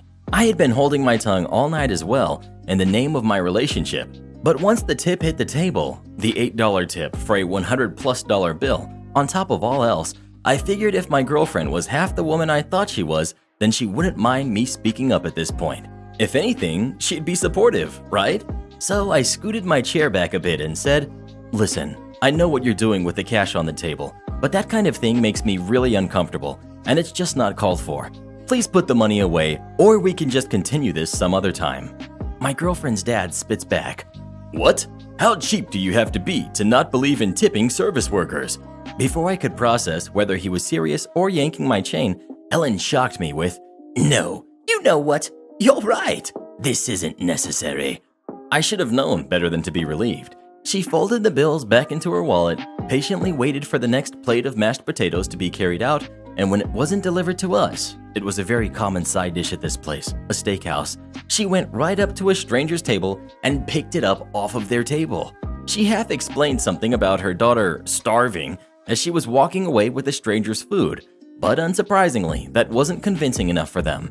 The old lady she took it from followed right behind her over to our table and tried to take it back. I was already searching for my coat tag in preparation to go, but a shoving match was beginning to unfold between Ellen and an elderly woman with a tennis ball walker, and far be it from me to sit through all that happening only to leave just as the night was getting interesting. The elderly woman was like, "Give me back my potatoes. Who are you?" And the poor girl was like, "Mommy, it's okay. Don't take someone else's potatoes." But it all fell on deaf ears. Ellen yelled at the old lady, "How could you just sit there and eat those when my daughter hasn't even been served yet? She's sitting here hungry, and you're over there stuffing your face. Come on, other potatoes will be out any minute. And the old lady, gotta love her, was like, great, if they'll be out any minute, then what's the darn problem? To which Ellen still found her holier-than-thou ground, gasping, language, please. Finally, the waiter, and this time someone higher up as well, I think the manager, thank God, came over to separate them as they had begun to raise their voices and cause a disturbance. Staff had already asked Ellen to turn down her daughter's iPad multiple times without heed, and I'm guessing the waiter informed management about the tip on the table stunt she pulled because this was their final straw. They told us we were going to have to leave the restaurant. But we don't have our food yet, Ellen complained at the guy. This was clearly not the manager's first rodeo. You can take the food that's already been served free of charge. Everything else will be canceled. Please leave immediately. The old lady didn't miss her chance to knock the potatoes right onto the floor so we couldn't try to take them with us. Nothing else had been served yet, so we had to leave without any food. When my girlfriend and I were finally alone in our car, she said, "Can you believe that?" And I said, "Not at all. And I really can't believe you didn't warn me." And she went, "How could I have known about any of that?" And confused, I asked, "Is she not usually like that?" Even more confused than me, my girlfriend asked, "Who? Your mom?" What's my mom got to do with a terrible service at the place? That was the beginning of the end of our relationship. The fact she didn't see anything wrong with her mom's behavior and that I'd be marrying into that situation shook me too deep. We both dodged a bullet in more ways than one. In hindsight, we weren't right for each other, regardless of who her family was. Her mom saved us both a lot of time and heartache, helping me realize in one night what would have probably taken us years otherwise. Within a month, we had moved into separate apartments and gone on a break that ended up lasting forever. I'm not sorry I won't see you again, Ellen. I am sorry any waitstaff ever will, though. Would you still marry someone if you found out that their mother acted like this? Or not? Please let us know. I hope they left a horrible Yelp review. Helped destroy my trust in humanity? I put you on the news. Once upon a time, I, almost 49, female, had an extremely close friend, Mindy. Heck, she was not just my friend, she was like a sister. We met in grade school. She pursued my friendship, always tried to sit next to me, always wanting to talk. Over the years, we would spend lots of time at each other's houses, but by the time we were 19, my house was our meeting place because she had extremely bad family trouble. My parents kind of informally took her in because they sympathized with her situation. I always tried to make her feel like she belonged and avoided luxurious stuff if she could not afford it. Expensive shows, nice clothes she might like but could not wear. Other times, I just gave her some stuff from my closet. She was nice, outspoken, and made me feel like I had the most loyal friend on the planet. The years go by. I'm fresh out of college and got a nice job. Mindy's life has improved. She had her own place and a 9-to-5, very reliable job. By then, we had a group of friends, all young professionals trying to make our way. I remember that time in my life as bittersweet. We would often reminisce on our college days, and because this happened in the 90s, there were no social networks, no texting. If you wanted to get in touch, you had to exchange phone numbers or emails. Now it's fairly easier. So exchanging old stories glued us together as we wondered how things worked out for friends we may never see again. Gatherings and get-togethers happened in my apartment. I loved that place. It was spacious, still half empty because I was careful not to throw too much money into decoration. Around those days, Mindy began to look sickly and quite not herself. I was worried and loved her to death. She had been there for me, especially when my fiance broke up with me for no reason. I guess we now call it ghosting. He was the first man I ever truly loved. I was never able to get him to express his love like I did, but I accepted him for who he was.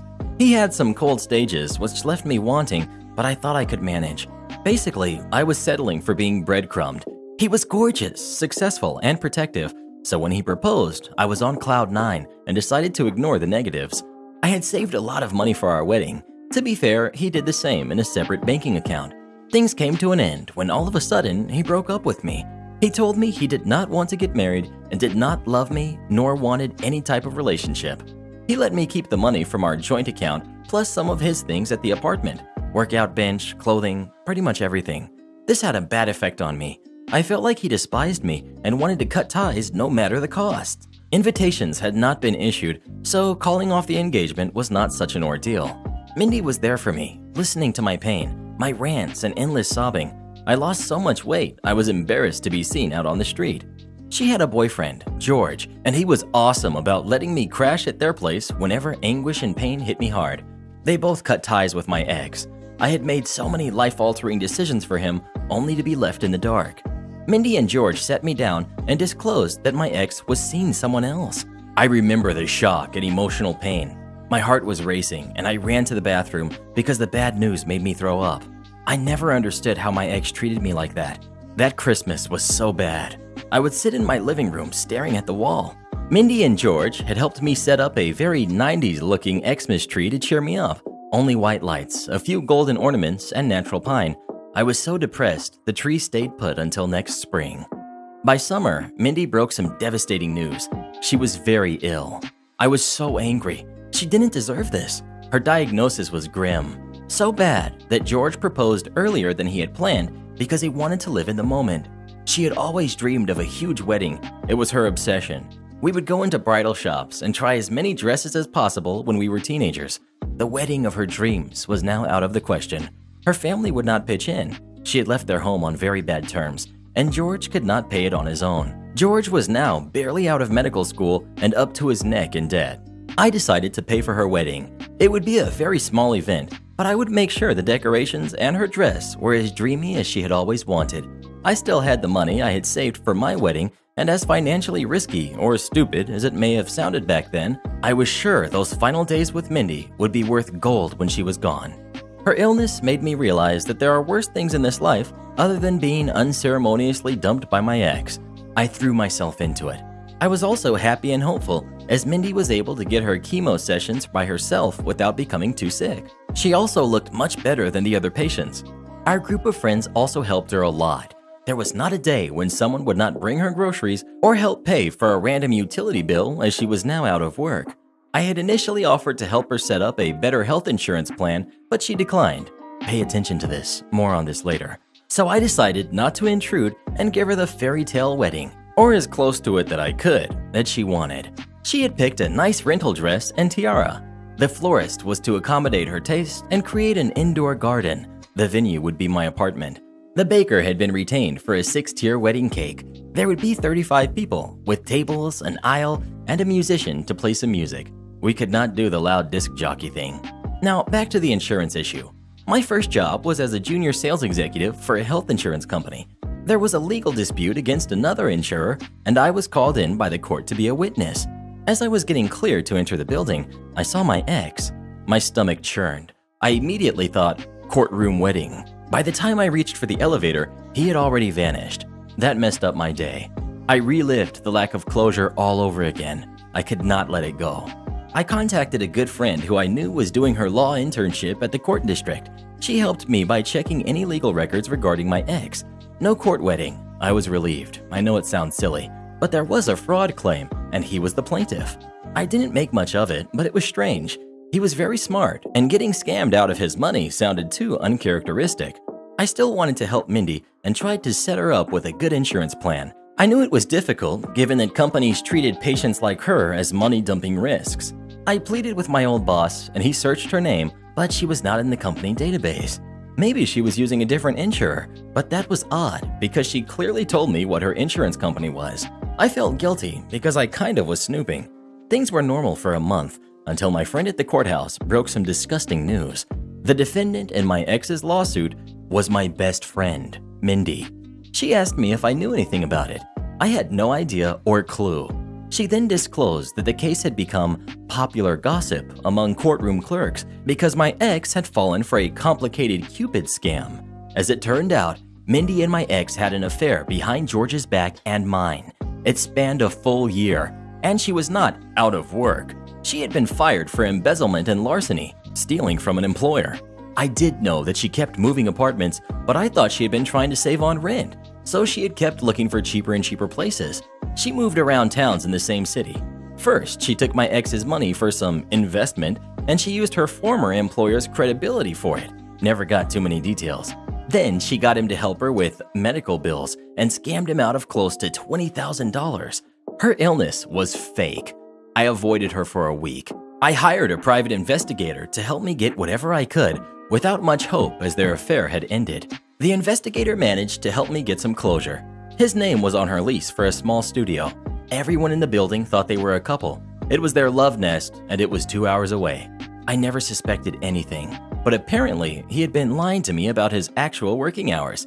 He had also helped cover for her car payment at least 6 times in a year. She had my ex as her sugar daddy. She had seen me cry, puke, curl on my bed, and had broken the news that he had someone else, herself. My ex seemed salty over the fact that she had chosen to stick with George. It was simple math. My ex was very successful, but George, although not wealthy yet, had become a physician and was spoken for to start a small practice with a potential partner. She upped and left and cheated him out of money along the way. Apparently, my ex figured out she had been lying about her condition. The disgust, pain, and disappointment hit me fairly hard, but somehow I had so heavily invested myself in helping her that I had emptied myself of any potential nerve-wracking reaction. I was numb. I went straight to all the wedding vendors and canceled before it was too late to get my money back. I defunded her wedding. No cake, no dress, and no veil. I sat down with George on a Friday afternoon and offered him all evidence and proof. He cried, but at the end admitted to feel painfully relieved. Yes, he loved her, but he had felt pressured to get married. He confessed to many red flags. She always went to her medical appointments by herself and became irritated if he asked too many questions. She had shown him some test results that were incredibly well crafted, but now knowing what she had done, he thought the medical documents could be fake. He confirmed the sneaky way, having his nurse, ex-roommate, run her name in the computer at where she claimed to be her doctor's office. It was logical on her part, as back then a fairly small town had only one oncologist. We also suspected that she may have been having a new affair, as she spent more and more weekends with her all-girls church camping group. She claimed it was her sanctuary and helped her a lot. It may have been a front. George and I accepted the fact that we had been cheated, taken advantage of, and emotionally destroyed by the same person. I personally felt a loss of innocence. Now I understood why she wanted to keep her wedding thing almost a secret. It may have been impossible that making it public may have blown her cover one way or the other. George and I decided to do what was right. I paid for a video tribute to my loyal friend and decided to send it to the local news as a heartwarming story of love and healing. It featured her in George's apartment compound on purpose so that everyone wanting to serve her court papers could find her. I did not want to see her, and I made up excuses, but George had a hard time feigning happiness once she had returned from her camping trip. It was an agonizing week. The news wasn't showing our positive note yet, and we were sick with the waiting. It all blew up on Tuesday morning. The news channel enthusiastically showcased our story with a collage and lots of information about her and how she was about to get married and had almost already beaten cancer. Dozens of ill-spoken haters popped up from out of nowhere. As it turns out, this had been her second illness story. I never knew someone so close to me could lead such a scummy double life. My ex went straight to the channel and was interviewed. Oh man, it was pathetic. He poured his heart out about how crazy in love he had been and how she had only used him. I think by then he did not care if all our friends and families found out what he had done. George confronted her with all of the information. She denied it, then said it was a lapse of bad judgment. She moved out without too much drama. It took George over a decade to forgive himself for allowing someone to make him look so stupid as a person and as a physician. She left me some voicemails with lots of excuses. I picked up the phone only once and told her I had defunded and pulverized her wedding and that it was me who told George what was going on. I used a leveled voice to tell her to never call me again unless she wanted to find out how far I would go to see her pay for her unlawful actions. I cried immediately after I hung up. It was so surreal. George and I slowly found normality, but it took some time. He dated a couple of girls here and there, but was not ready. I myself became shut down. She avoided jail, I don't know how, even when our mutual friends filed petty claims for all of the money they invested buying her stuff while she carried on her false pretenses. Eventually, I used the wedding money to partner with George and we opened a small clinic. Best decision ever. Over the years, George and I became best friends and grew closer. We got married some years ago and are proud parents to a happy family. Fun fact, I got a Facebook message from her 7 years ago. She began very sweetly, but then proceeded to blame me and accused me of stealing her man and her life. I blocked her. Fun fact too, I ran into my ex in 2001. He apologized profusely. I accepted his apology and told him it all worked out, as I now have a life with someone who truly deserves me. Back then, George and I had begun dating. Fun fact 3. Mindy avoided doing time for her deeds back then, but was prosecuted eventually for more fraud. Am I the jerk for asking my girlfriend to pay for my new prosthetic leg? I, male 24, was in an accident around 2 years ago that resulted in losing my left leg. I thought that would be the end of my active lifestyle. I loved all kinds of sports as a kid and still do. I had a very hard time adjusting to my new normal. My parents were able to get me a prosthetic leg that allowed me to get back to running and going on trips with my friends like we always did every summer. The guys were planning an RV trip on the weekend.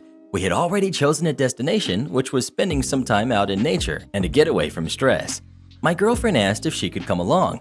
I told her no, this is a guy's trip. Told her all my buddies' girlfriends wanted to go, but they were firm and put their foot down. She laughed at me for this, then tried to convince me to let her come because she was stressed out from being at home 24 hours a day. I already made up my mind. I wasn't going to ruin the trip just because she wants to be on a guy's trip. I promised her a trip when I got back. She got upset and didn't like the idea. Later on, before I went to sleep, I took my prosthesis off as I do every night. This is my second prosthesis. I've already completed a wearing schedule during first year and had to get another prosthesis to accommodate any physical changes I had. I woke up in the morning and I couldn't find my prosthesis. I looked where I put it, but it was gone. I asked my girlfriend, who was doing heavy cleaning around the place, and she said she didn't see it. I was confused that it wasn't near my bed. I asked her to stop being childish and playing games and give me back my prosthesis because I know she took it. She's a bad liar and couldn't even deny it. She said she wanted to hide it so that I won't go on that trip and leave her alone. I got mad at her for this. I was stunned to find my prosthesis hidden underneath an auto part in the garage. It had been damaged. It was placed in a position where it had cracked. It was obvious it no longer functions properly. I mean, I could still wear it, but couldn't put my whole weight on it because it would break. I yelled at her and showed her what she did. She said she didn't mean it. I told her she did mean it because she was being childish and jealous over a trip, and now she caused me $7,000 worth of damage. I told her she ruined everything, that she owed me a new one, and that she needed to pay for a new one. She got mad and left. I basically had to use my old crutches, and it felt absolutely horrible. I called the guys and told them I wasn't coming. It's been a few days. She's mad that I'm still asking her to pay for a new prosthesis and called me a jerk for not apologizing and preferring a plastic leg over her. I had to call my parents today to tell them, and they told me she should at least help pay half of the expenses for a new prosthesis since she caused damage to it, and then consider my relationship with her. Have I been a jerk to her?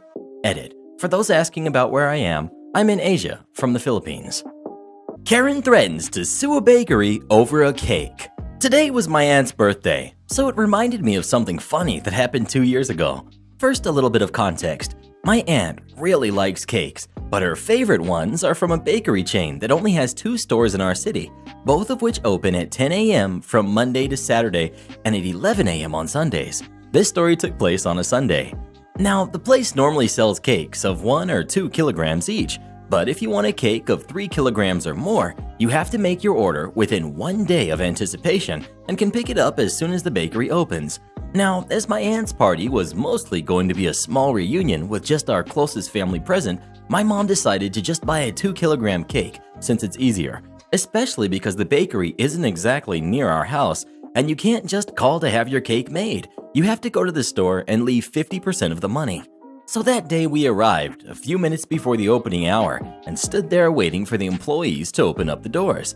The place had some pretty large windows too, meaning you could look inside and see the employees cleaning the place, bringing the cakes from the back and into the fridges and such. It was then that the devil herself arrived. A typical Karen with blonde hair, expensive looking clothing, lots of makeup, 2 mini monsters, aka kids, and that "I'm better than everyone else" attitude. She tried pushing the doors open despite the sign that read "closed" and me and my mom standing there quite obviously waiting for the place to open. More so, it wasn't even 11 a.m. yet, but still, she huffed and shook her head in exasperation as if the door had somehow wronged her. "Ugh, I can't believe they haven't opened yet," she complained loudly, looking at us as if we were going to agree with her. We just stared at her like she was crazy.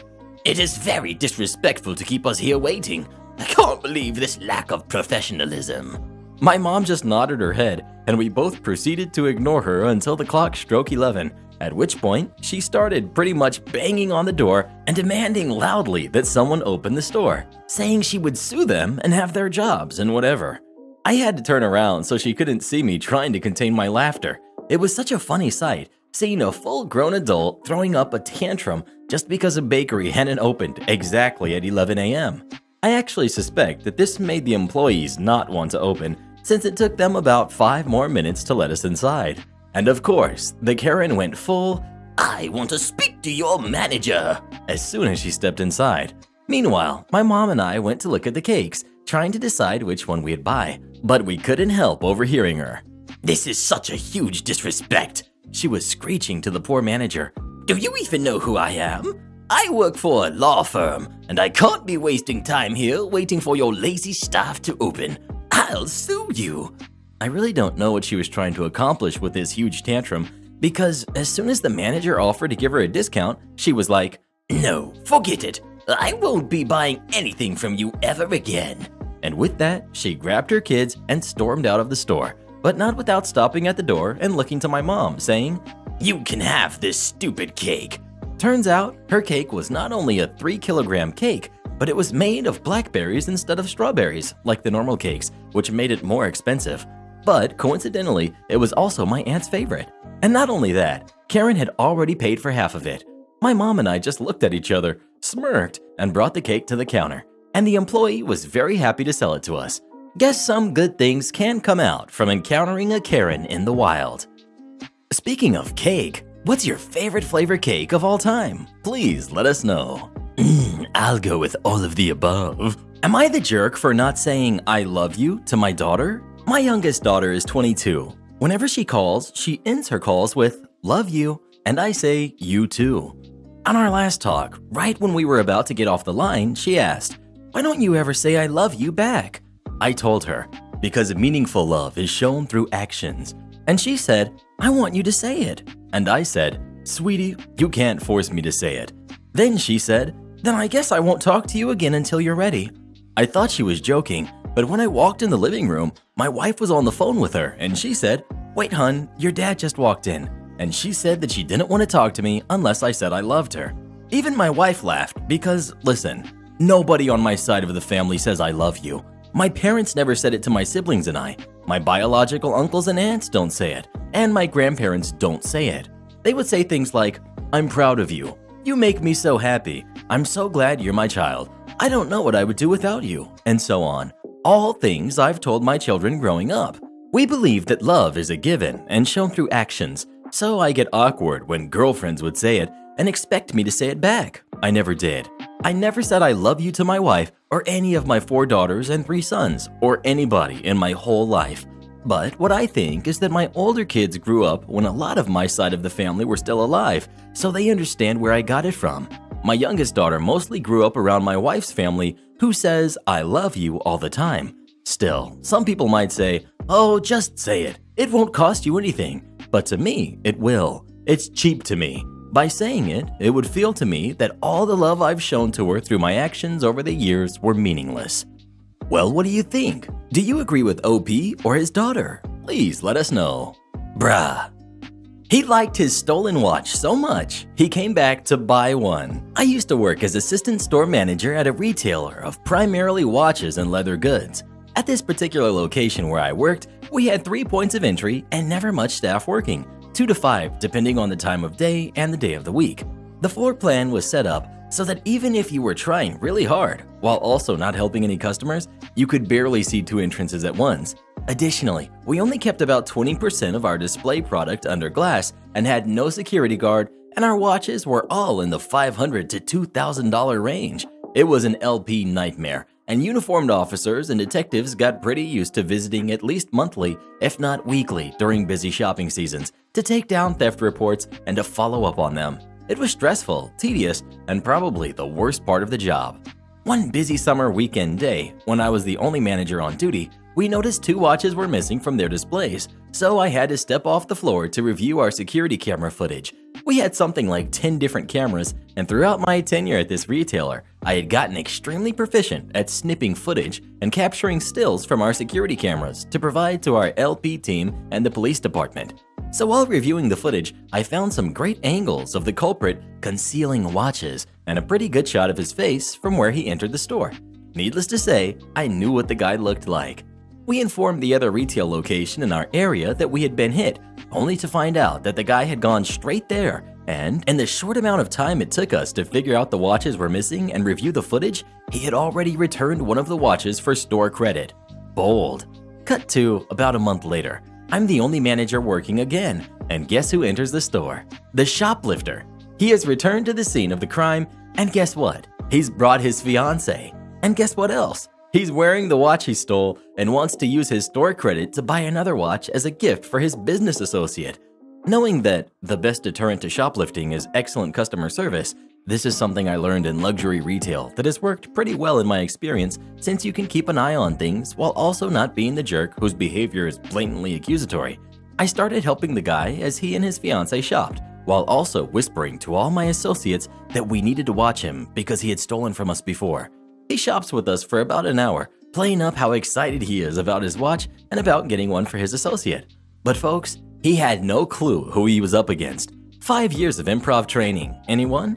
On the sales floor, I'm all smiles, trying on watches with him and his fiancée. But in the couple of moments I get to walk away and hand them off to my associate, I'm able to sneak off into the office to call the police and to confirm from my footage that this is 100% our guy.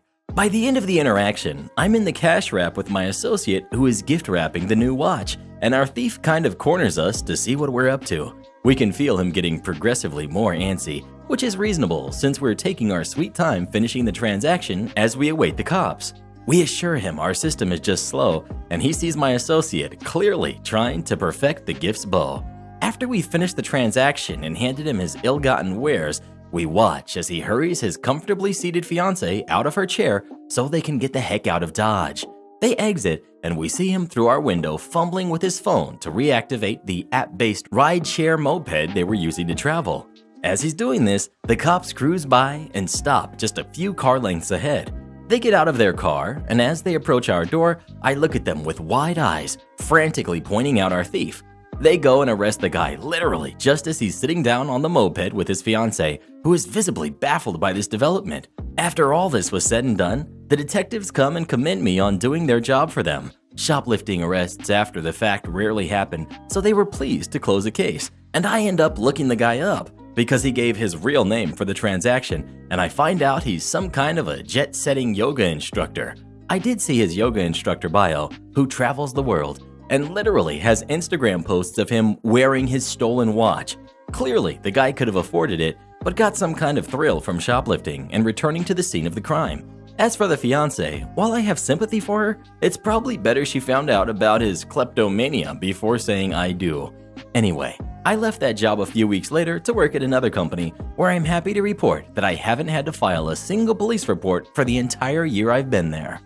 Have you ever seen anyone shoplifting? And if so, what did you do about it? Please let us know. Oh, how I love the 5-finger discount. Am I the jerk for choosing my son's now ex-girlfriend over him? Everything is a gigantic mess right now, and I don't know if I'm doing the right thing.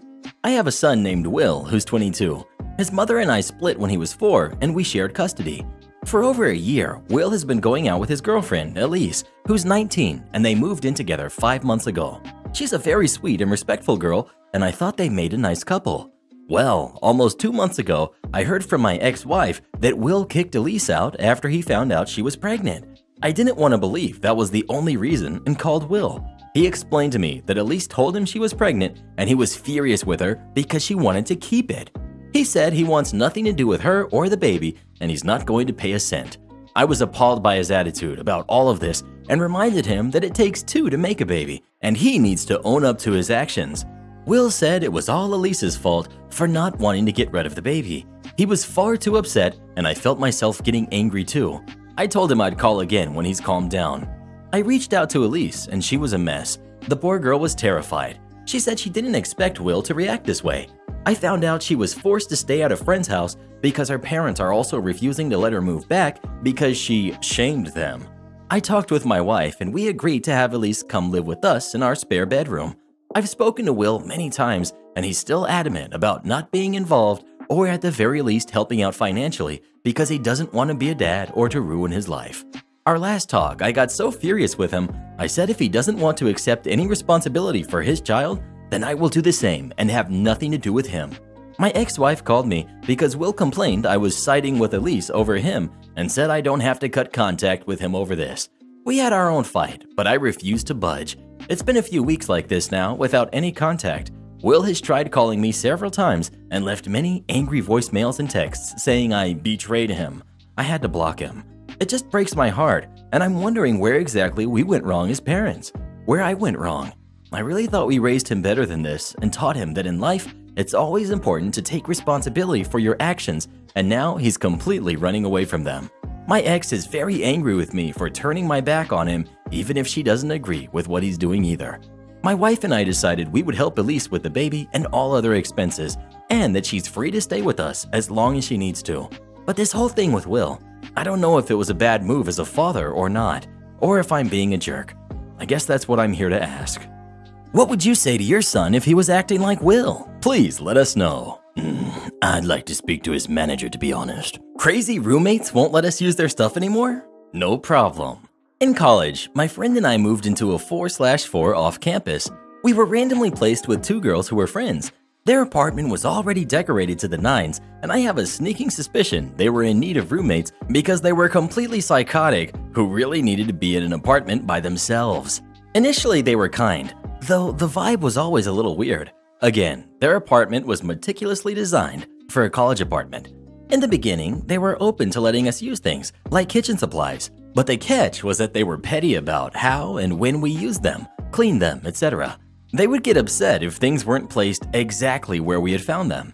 They had rules for everything, and the very tenuous and cordial friendship we had with them quickly broke down.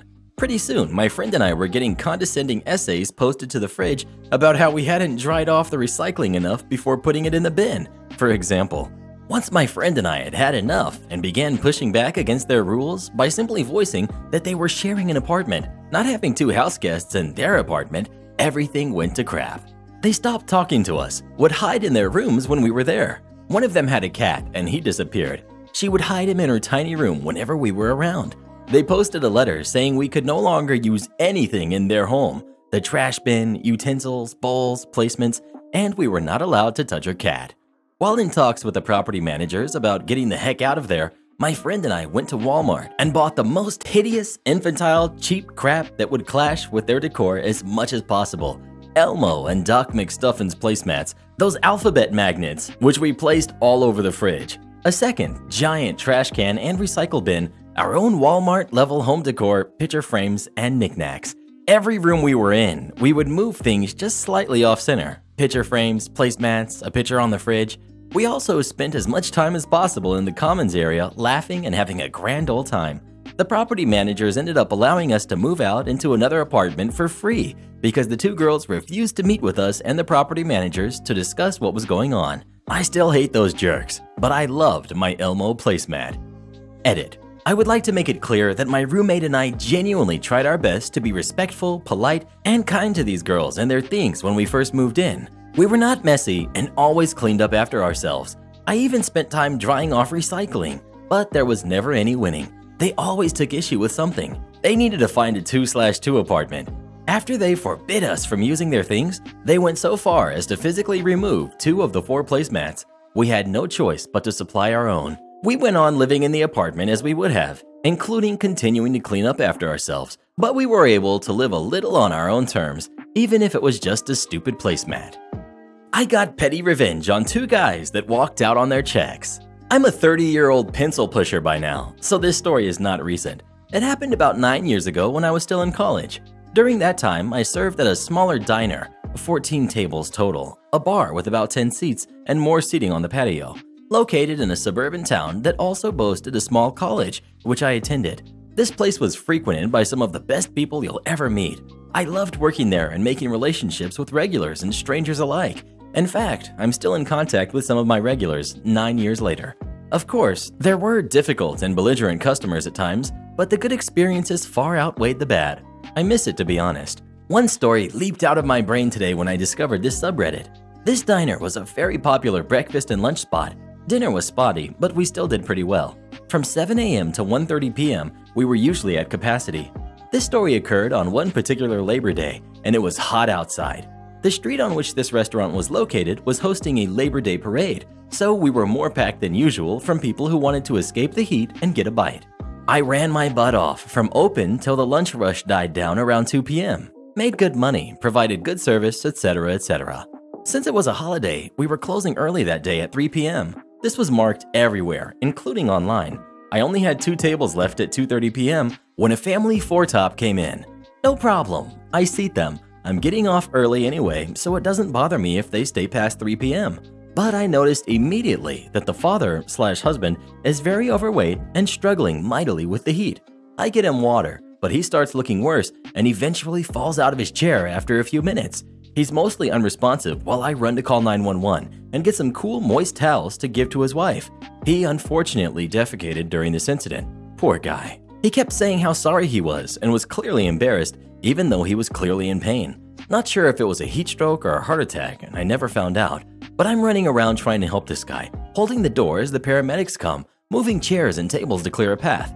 That's not the story. The next part is, while I'm running around the restaurant, I'm still checking on my 2 tables. They've mostly finished, so I'm trying to get them out ASAP, as I assume they have lost their appetites. So I'm clearing plates and getting checks. I'm being somewhat neglectful of them, but hey, I can only do so much. Well, a 2-top of college-aged guys decided, during all of this turmoil, to get up and leave without paying their checks. I didn't notice until the ambulance leaves and see that they are gone, the check still on the table. I'm a little shook up, so I tell my manager that they walked out and he tells me to go find them. The manager was also the owner and is a great guy, so hopefully that doesn't make him sound bad. He was as angry as me.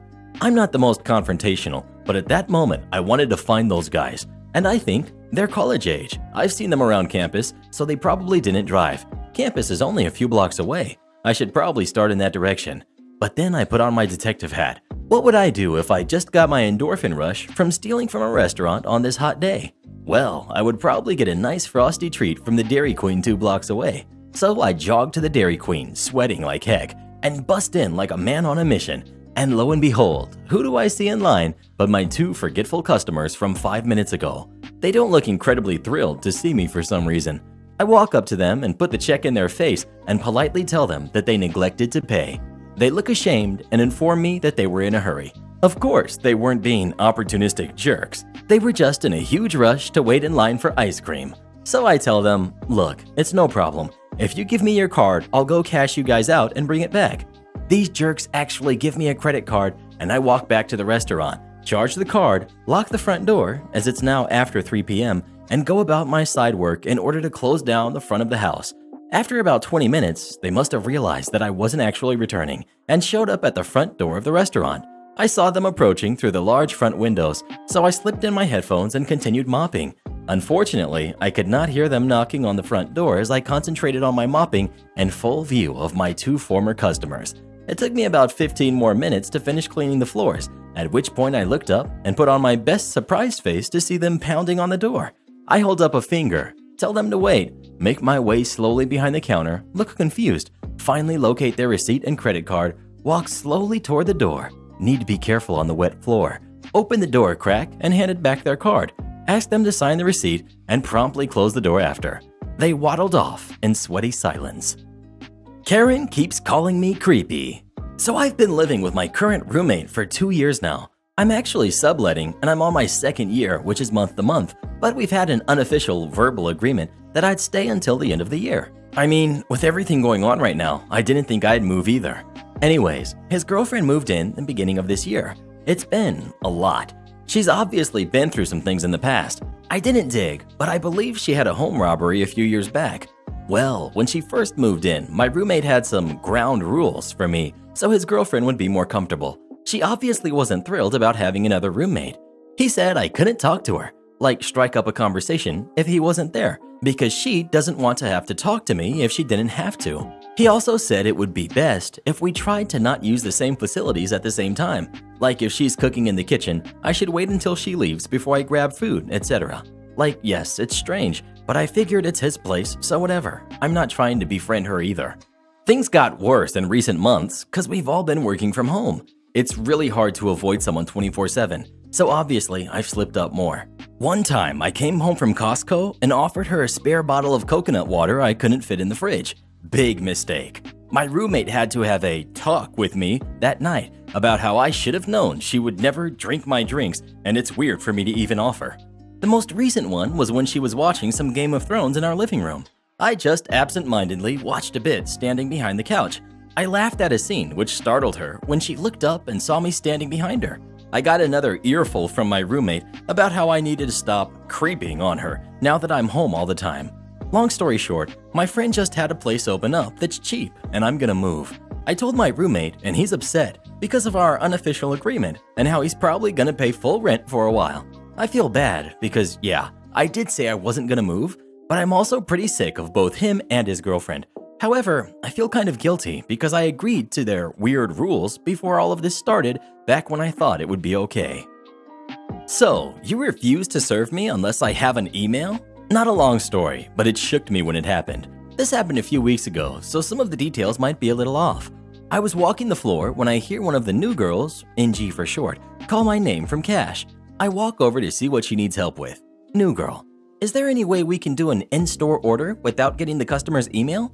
Me: I don't think so, but let me go double check with the manager. I leave to go and find the manager and she confirms my thoughts. There is no way to make an order without an email. I walk back over to cash to relay the information. When I get back, the new girl gives me a look that says I need to help her because these customers were being difficult. So I turned to the customer and addressed them when I spoke. Me: unfortunately, my manager just confirmed that there is no way to place an online order without an email. Angry wife: well, that's ridiculous. I don't feel comfortable giving out my email.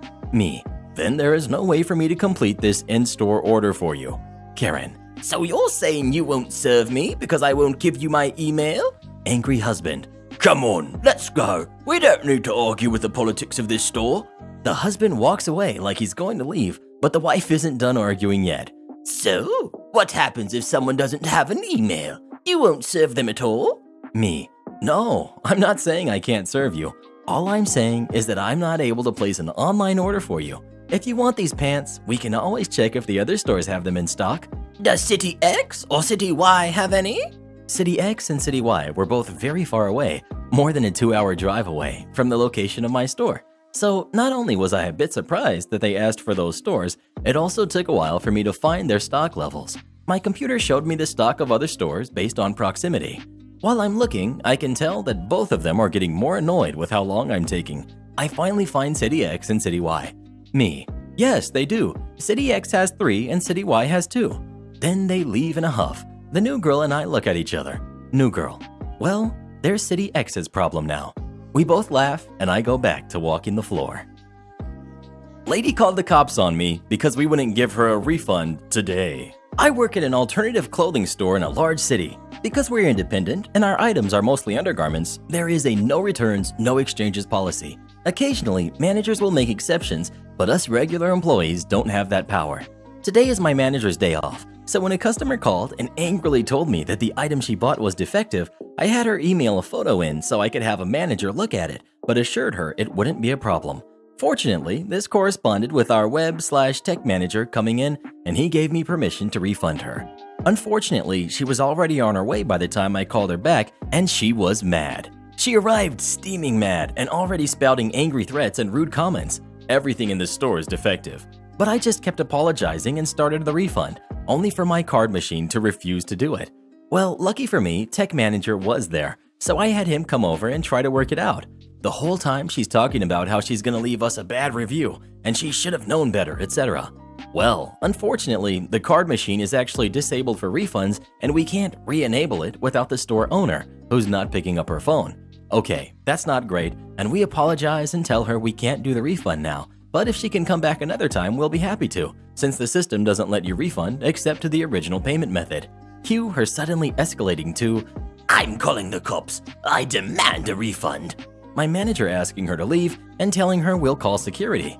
She calls the cops, I call security, and my manager shoos me away, so I go outside to wait for them. Not long after she leaves in a flurry, I found out after my manager just gave her the cash value from his wallet and storms off to her car. Security shows up. We talk to them outside and let them know everything is fine, and she stops in the middle of the road to shout out of her car at the security guys because she thinks they came to take her side.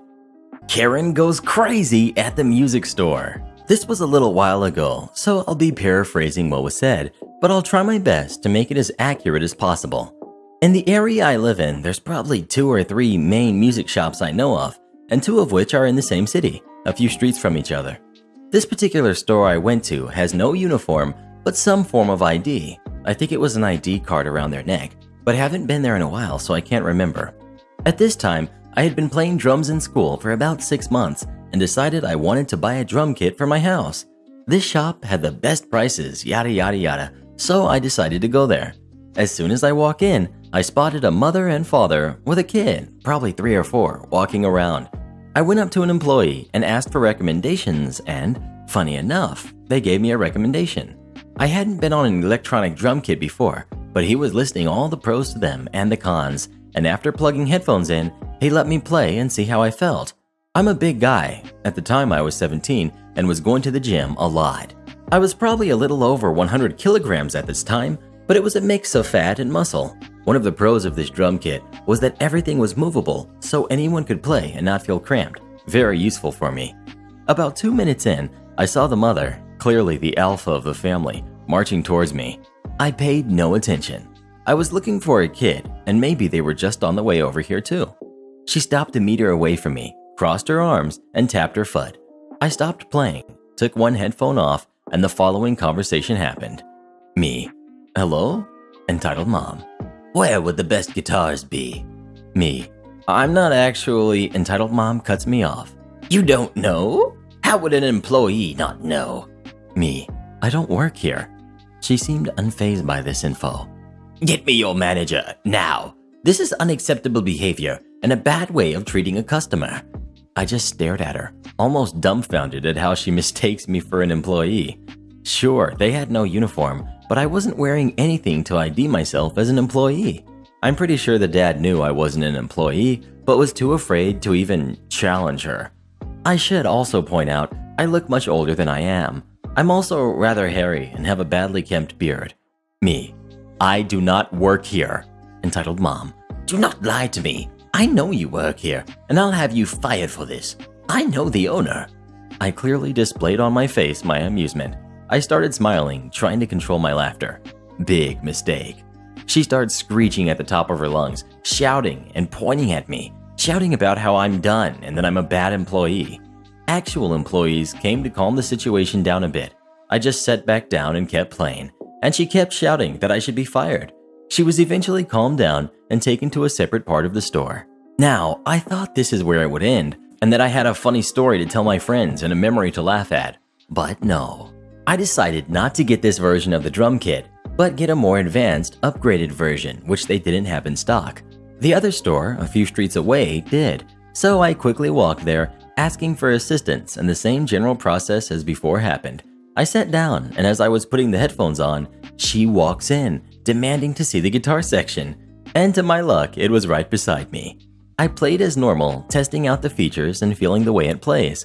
The dad lifts the guitar, despite it saying to ask for an employee to help, and hands it to the son, who instantly drops it.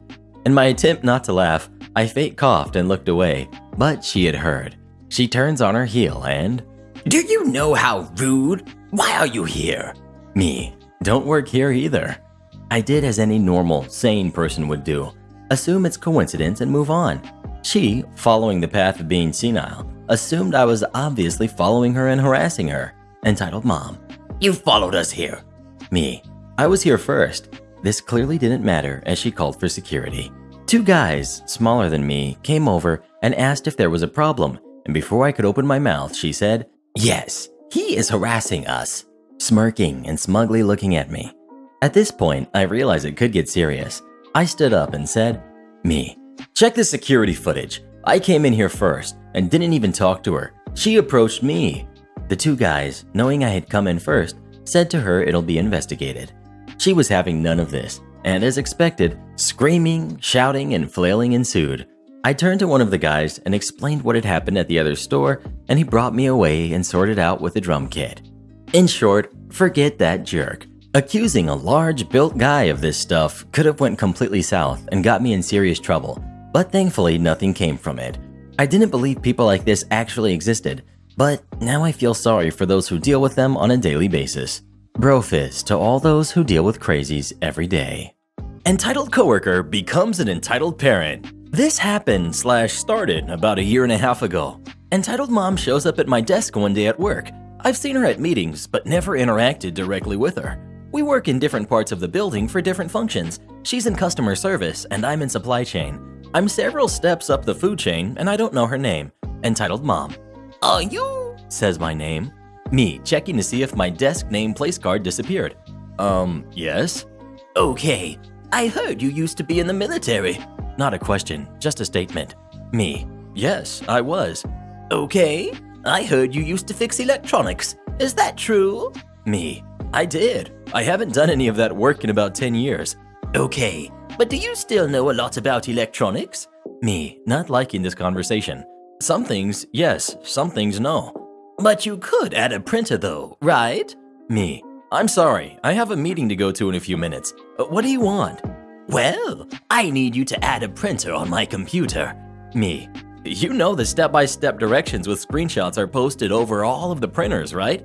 And isn't IT right next to where you work? They can help if you need it." "It would take you only a minute. I'm horrible at this kind of stuff, and IT is off-site today."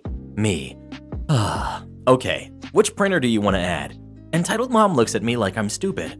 "The one closest to my desk." Me, "Yeah, I figured that, but do you know the printer name?" "No, can't you figure that out?" Me, "Listen, I'm due at a meeting in a few. I need to finish up a couple things beforehand. If you can't get anyone to help you in the next hour from your area, bring me the computer name and I'll show you how to add it." "Can you come to my floor? That would be easier." Me, "Not for me. If you really want my help, make sure you bring the printer name with you. I'll be back for my meeting in an hour." Entitled mom walks off. My coworkers and I exchange glances and eye rolls and talk about how easy it is to follow the screenshots. I get to my meeting and forget all about Entitled mom until a friend IMs me. "Hey, what did you do to Entitled mom?" Me, not understanding the question's intent. "I might be helping her add a printer if she can't figure it out by the end of the meeting. Any chance you can help her?" Friend, "But what did you do to her? She sounds upset and said you were really rude." Me, "What? Does that even sound like me?" I explain what happened. "You can ask," name of a friend we both know who is there. "She was really pushy. I said I'd help her when I got out of this meeting if she couldn't figure it out. Can you help her?" Friend, "I'm on a call and I'm going to another meeting after. If I get out early, I'll try. Just thought you should know, she's down here complaining about you." Fast forward to the end of the meeting. I get back to my desk to drop off my computer and then go to the break room to get some tea. I walk back to my desk with a friend. Entitled mom is waiting for me, looking irritated. Entitled mom, eyeing my cup of tea. "So, you had a meeting?" Me, "Yes, then I got some tea. Were you able to figure it out?" "No, that's why I'm back. Can you hurry up and add the printer? I need to get this printed for this afternoon." Me, "Hey, I'm offering to help you. I don't know you, and I hear you're complaining that I'm not being very helpful to your coworkers, and I don't even know you." "Who said that?" "Do you want my help or not?" "Fine, I got the name like you said." Hands me a post-it. It read the words, HP Laserjet. I sigh. "Listen, this isn't the name. Who's someone who sits near you that could run over to the room and check for us?" I am her coworker, who promptly sends me a screenshot and says they offered to help her earlier, but Entitled mom said I was going to. And I walk over to the printer room. I make her follow the directions and the screenshots herself, and it's set up in a couple of minutes. Entitled mom, "See? Was that so hard?"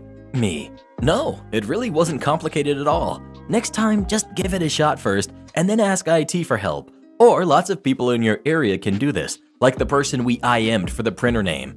"Thanks. See you later." Cheerfully goes off. I forgot all about it until the next day. I'm working and I hear a happy voice say, "Hi, it's me again. Thanks again for all your help yesterday." Me, feeling annoyed, but relenting a bit because she sounds like she's being nice. Oh, you're welcome. Everything work okay? Yeah, I got everything printed out just in time. Hey, I was telling my family about how you used to work on electronics, and my son has a question. Can you do a mod to his Xbox? This is where I make a giant error. I should have said no and just left it there. Instead, I say something like, "It's been a long time. I think the last one I did was a Gen 2 Xbox while I was deployed." Oh, good. So you'll do it? Me, backpedaling hard. No, I can't. I don't even have the equipment to do that, and there are a lot of problems with making mods, like I could break the machine, and it would completely void the warranty. I said a bunch of other stuff too about why it was a bad idea. But my son really wants the mod, and everyone else wants too much money for it. They want like $50, and we'd have to buy the mod ourselves. Me.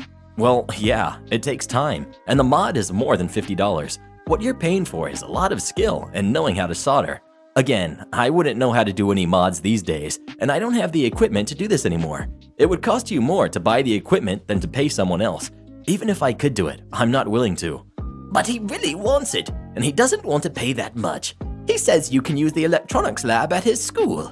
At this point, one of my coworkers has had enough and tells her, "Listen, he doesn't want to do it, and he said no. Either pay someone who will, or tell your son he can't have it." Entitled Mom looks shocked and leaves in a huff, saying, "You don't have to be so rude about it." I figured that was the last I'd see of her, but no. My friend who works near her IMs me a little later and says she's going off.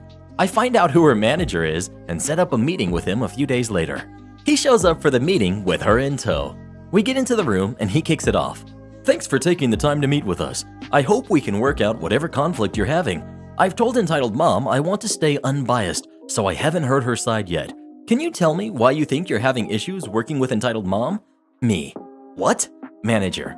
"Well, tell me your side of things, and then she can tell me hers, and then we can talk about it. This guy thinks he's here to resolve a conflict." Me. "Well, she's being extremely rude." Entitled Mom spluttering. Manager looking frustrated but patient. "Can we stick to the facts and avoid any kind of name-calling?" Me. "Okay, I'm just frustrated. She wants me to make a modification to her son's Xbox, and I'm not able to do it or willing to." Manager. "I'm sorry. What do—" Entitled Mom cuts in. "He wants me to spend money to hire someone else to do it. I already told him he could use the electronics lab at his school." Manager. Entitled Mom, is this work-related?" Entitled Mom. "Well, at first it was. He wouldn't help me install my printer. I finally got him to, and when I asked him to help my son, he refused. And one of the other people he works with was really mean about it. He made it personal." Me leans back and smiles a little. Manager. Your son?" Looks at me. You're in supply chain, right?" Me. Yes, I am." Entitled Mom. "Yeah, he wants me to spend a bunch of money on my son's Xbox. My son even found a place for him to work on it. I was going to buy the thing he needs. He just has to install it." Manager to her. "Would you excuse us for a second? I'd like to talk to OP." Entitled Mom leaves looking smug. Manager to me. I'm at the same level as the manager as far as responsibilities. Can you tell me what's going on?" I ping my counterpart, who is there for both interactions. As she's entering, Entitled Mom calls out, "Make sure you tell him what really happened." Manager. I think I'm going to be really sorry, but what did happen? We explain, and my coworker is way more heated than I am. I also refer him to my friend who works near them for the rest of the story and to show him my friend's IMs. Manager. I'm so sorry. Do you want HR involved? Me. Only if she keeps asking me to do this stuff. Also, next time if I ask for a meeting with you, don't add someone to the invite. Don't surprise me. We talk a bit more before he leaves, and he promises she'll only come to me if there's a work reason. Fast forward a month. She walks by my desk and says she's on her way to a meeting and says, "Well, I just thought you should know we had to get our son a new PlayStation since you wouldn't help him with his Xbox." Me. You weren't willing to pay someone who would do it for $50, so you spent hundreds on something different, and this is my fault? Yeah, if you had just made the change, we wouldn't have had to. I'm speechless. She walked off looking smug, and I emailed her manager and HR and haven't had to interact since. Apparently, she reserved a meeting room in my area just so she could walk by my area to say that. Now, she's not allowed to come to our area and has to work through her manager for anything to do with us. She's also been warned not to badmouth me or she'll lose her job. Edit. Wow, thank you, kind internet strangers. I'm glad there's a forum to share bizarre stories in. I've enjoyed reading everyone else's, and I'm glad my story resonated. Something brought to my attention by a couple of commenters is the possibility that this lady wanted me. I had never considered that before and shudder now, but it makes odd sense. I just IM'd my friend from the story, and he says she flirts a lot with people senior to her, often in very uncomfortable ways. Sad thing is that her husband is a successful person. It makes me wonder if he does the same thing. Shudders again. Have you ever had a coworker who kept bugging you to do things? If so, what did you do about it? Please let us know. I don't see why he couldn't have just done it for her. The nerve of some people. Entitled roommate has no idea I left. So I moved in with my coworker after working together for about 3 years. She's almost 60 and I'm 23 on the first of the month. I thought it was going to be calm and chill considering her age and how much of an introvert I am. Boy, was I completely wrong. I've never met anyone more entitled in my life, and I have a lot of stories I could have posted here, but this one I just had to. Just a few things that have happened less than a month of me being here. 1. While I was at work, she sent me a message asking to borrow $100 to go out and have fun. She has borrowed money from me in the past, and she gives it back in increments of 5s and 10s through a period of months. I told her I don't have $100 to just give to her, and she said, "What about 80?" As if that makes it more doable. I told her no, and she said if I trusted her, I would give her my bank card so she could go take out the money she wanted from the bank and then bring my card back. No? I told her money doesn't leave my bank unless I'm taking it out, and she acted like I was only doing this so she couldn't go out and have a fun time. I lent her $12 that same morning for gas money. 2. A few hours after asking to borrow $100, she sent me another message telling me that I need to keep the curtains open always and make sure I tidy everything up before bed every night because that's how she likes her house. I told her that no, I will not be keeping the curtains open at night because it makes me feel unsafe, and also asked her if there was a reason for her to be saying I need to keep things clean. She responded back telling me it's how she likes her curtains and to remember to keep them open during the day or before I ever leave the house. She also said there was no particular reason for her saying to keep things tidy. She was just telling me so I would know. I'm not a neat freak, but by no means have I ever left a mess for anyone else to find. I told her she was being ridiculous, and she told me it wasn't ridiculous and it's not a big deal to just listen to what she was saying and that I was stressing her out. 3. The same day I was still at work, she told me she was going out anyway. Guess the $100 wasn't really essential, huh? And asked if I could bring her laundry up to her room for her. Mind you that this laundry is laundry that I did the night before, and I folded all of her clothes and put them on the couch for her. She didn't work the night I did the laundry or the next day, and she let it sit on the couch. I was in the middle of a 9-hour shift, in the middle of a rush when she asked that. I did not respond. It was very hard to come back after work and see it sitting on the couch and not throw it all back into the dryer. 4. She's been gone for days now. No idea where she is. But last night, after I got out of work, she sent me a message saying that this wasn't working out and she's going through too much in her life right now to have me adding to her stress. Denying her money, questioning her requests, asking if I'm a house guest, or paying half the rent stresses her out. I agreed and told her that this is too stressful for both of us and that I would leave before the end of the month. She freaked out. She told me that I'm not allowed to just leave and have to give her a notice and pay a fee of $81.25. The exact amount she said, just for the inconvenience. I never even signed anything when I moved in. We didn't even have a verbal agreement. It hasn't even been a full month. I told her that half of the cable/Wi-Fi bill, I got it for us, plus the $60 she owes me from 1 week alone should cover that mysterious fee. 5. The first week of me being there, she would walk in my room while I was sleeping, wake me up, and start talking about her day. Waking up to someone hovering over me is something that happened with a very bad ex numerous times, and every time she would do that, I would be terrified, and she knew I went through a situation like this. 6. If I left anything in the bathroom counter, she would move it to a drawer and tell me that my stuff needs to go into that drawer. 7. I left a brush on the table downstairs before leaving for work, and I come back to find it laying on the ground outside my bedroom door. 8. I've come back to find all of my wine coolers gone numerous times because she runs out of beer and she will drink whatever I have in the fridge. 9. She hasn't taken out the trash not once out of all of the time I've been there. 10. She would repeatedly ask me, why don't we talk anymore? She loved to vent about herself. Then tells me she feels like she's walking on eggshells around me because I don't talk to her anymore. I like to be alone, especially after working 8-hour shifts days in a row. 11. When I tried explaining how I felt to her, she would get extremely defensive and act like I was purposely trying to stress her out. She couldn't say how stressed out her life had been the past few months enough, and anything I did that she didn't want me to was just so awful to her, and I was out to get her. 12. When I would leave the house, it's rare but it happens, she would call me at least twice and send at least 2 messages within a 2-hour period.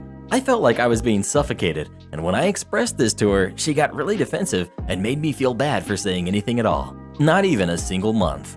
Since she's been MIA for the past 3 days, the "this isn't working out" message happened last night. I started packing immediately after she sent that. It was almost like a saving grace. I'd been debating on leaving since the 2nd week, and that sealed it for me and continued on in the morning. It took me all day, but I did it. And she still thinks I'm going to be there until the end of the month. She's going to walk into no cable/Wi-Fi, the same movies she's had for years, and a pile of laundry on the couch. She should feel lucky I left the dish soap, laundry detergent, paper towels, dish sponge, and 2 rolls of toilet paper because I've been buying all of that too. I took all the groceries I bought that I still wanted and my ice cube trays. My mom couldn't stop laughing because she was so shocked she was like this. She had no idea. And Wednesday, she's helping me set up my room again. Feels good to be home. Update. She left a voicemail telling me I was to come back today because it's my day off and grab the rest of my stuff. I left a box in the shed because it's locked and she has the key to it. It's VHS tapes, and I will not come and go as I please. I'm not allowed there anymore, and that I left the room an absolute mess and that she has to clean all day. I didn't want to hear her voice, so I sent her a message and told her I would be going on Wednesday, not today, and technically still have a week left.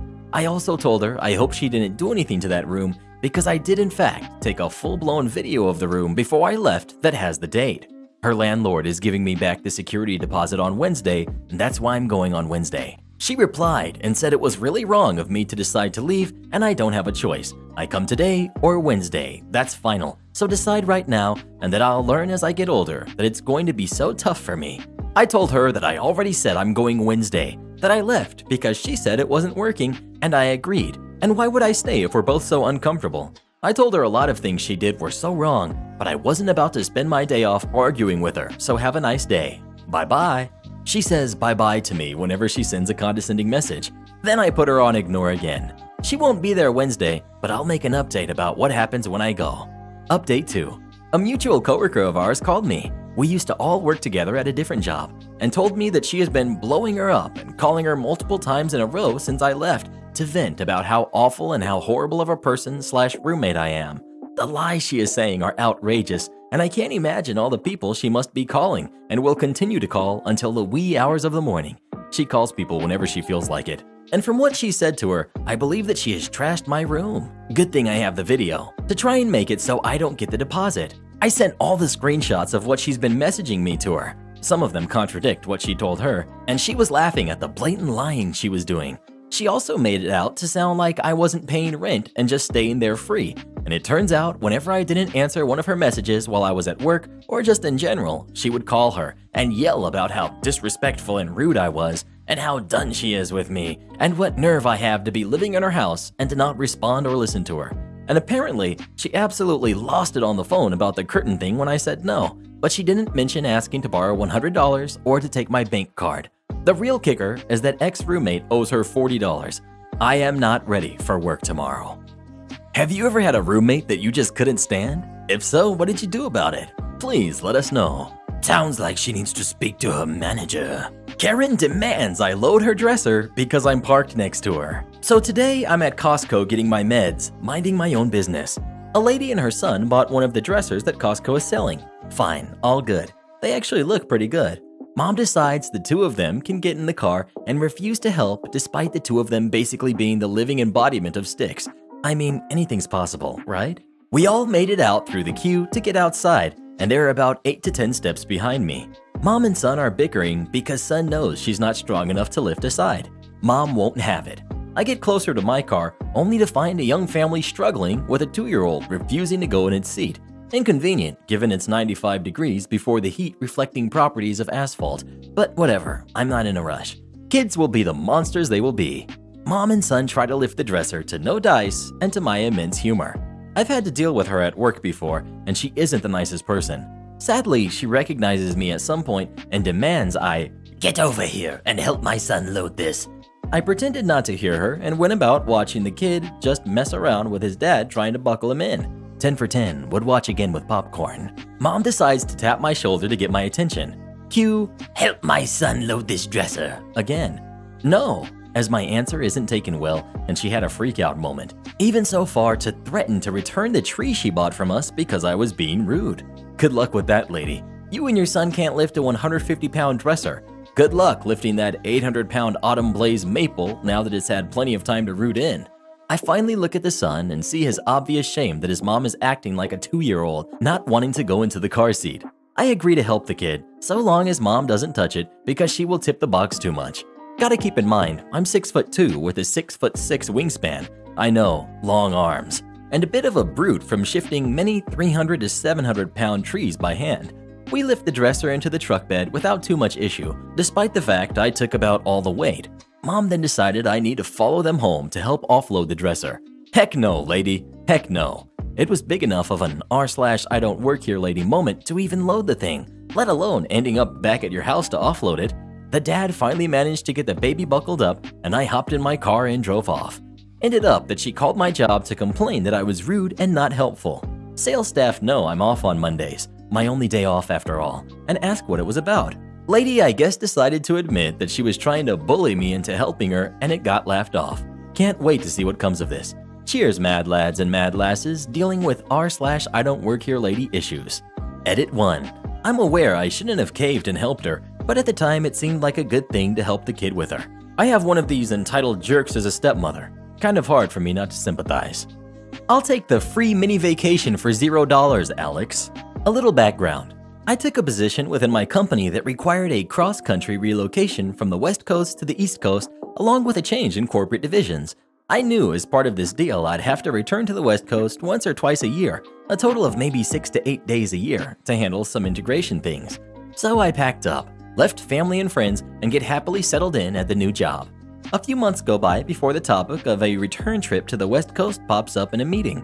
The guy that organizes our release schedules has pulled some dates out of nowhere for the trip. It's a Monday to Thursday. We coordinate with the customer and carve all this into granite. Let me take a quick detour here.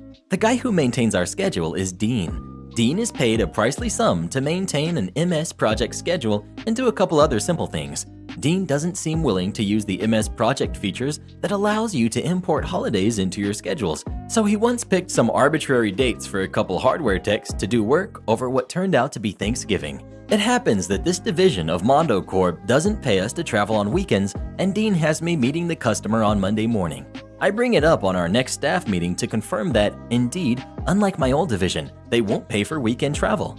My manager says nope, no pay for weekend travel. I'm not happy I have to donate half a day on Sunday to the company. I have a little epiphany. I ask if Friday travel is authorized. My manager says, sure, why not? I ask again. I can fly back to the West Coast on Friday morning, get a rental car, stay 3 extra nights, and Mondo Corp will pay? The answer is still yes. I spent the weekend revisiting my favorite eating haunts, visiting family, visiting friends, and in general having a good time, all paid for by Mondo Corp.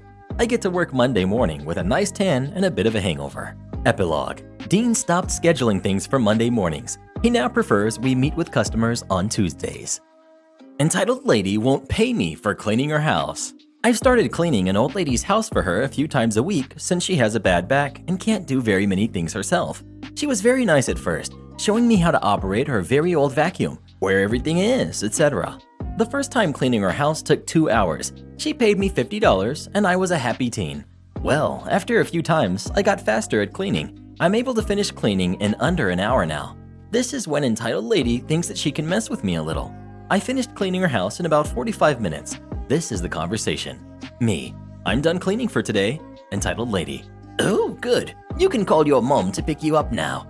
Me. May I please have my pay for today? You finished under 1 hour, so you don't get the money. Me. I don't think that's how it works. Entitled lady, getting a little annoyed. Well, maybe next time you should take your time cleaning. Me. Okay, I can do that next time, but may I please have my money for today? No. Now leave my house before I call the police for trespassing. I was completely shocked by what she said, and I left her house. I stood outside and called my mother to pick me up. When she got there, I told her what Entitled Lady had told me. My mother was furious. She ran up to the house and banged on the door. Entitled Lady opens the door and the conversation occurs. Entitled Lady, snarky attitude. Can I help you? Mom, already angry. Why didn't you pay my daughter? She didn't work for an hour, so I don't have to pay her. She cleaned your house for you. Now give me her pay. Now! No. Leave my property now, or I'll call the police. Forget you. My mother walked back over to the car and gave me some money from her wallet. Mom, here, you can at least have the money you earned. We left her property and got home. My mother was still furious about Entitled Lady and started yelling outside. Entitled Lady is our neighbor. Entitled Lady started yelling back at my mother. My mother yelled that I wouldn't be coming back to clean anytime soon. Entitled Lady didn't respond and my mother felt better then. This is only part 1. Part 2 will be posted later. Sorry for any spelling errors, I'm on my cell phone, and thank you so much for reading. Entitled family buys their first fish tank. So I've taken up fish keeping as a hobby, and let me just tell you, those little guys are a lot of work. I'm in my local pet shop at least once every other week, to the point that they've gotten to know me pretty well. It's a chain store, but the staff at this place is really excellent, and I cannot heap enough praise upon them. They do a really good job of making sure to have at least one decently knowledgeable person there working in every section. Anyway, the other day I popped in to grab some fish food, and since I had room, maybe a couple of fish if they had anything interesting. It was semi-busy, and the fish section guy was busy helping a family of 2 parents and one very rambunctious girl who was running back and forth through the fish aisle. Every once in a while, the girl stopped to stare at one of the tanks and points out a fish she liked. Mommy's cooing, "Wow," without looking up from the phone. Meanwhile, Dad came back over with a 15-gallon tank, which is relatively small for a tank, and basically all of the equipment, decorations, you name it.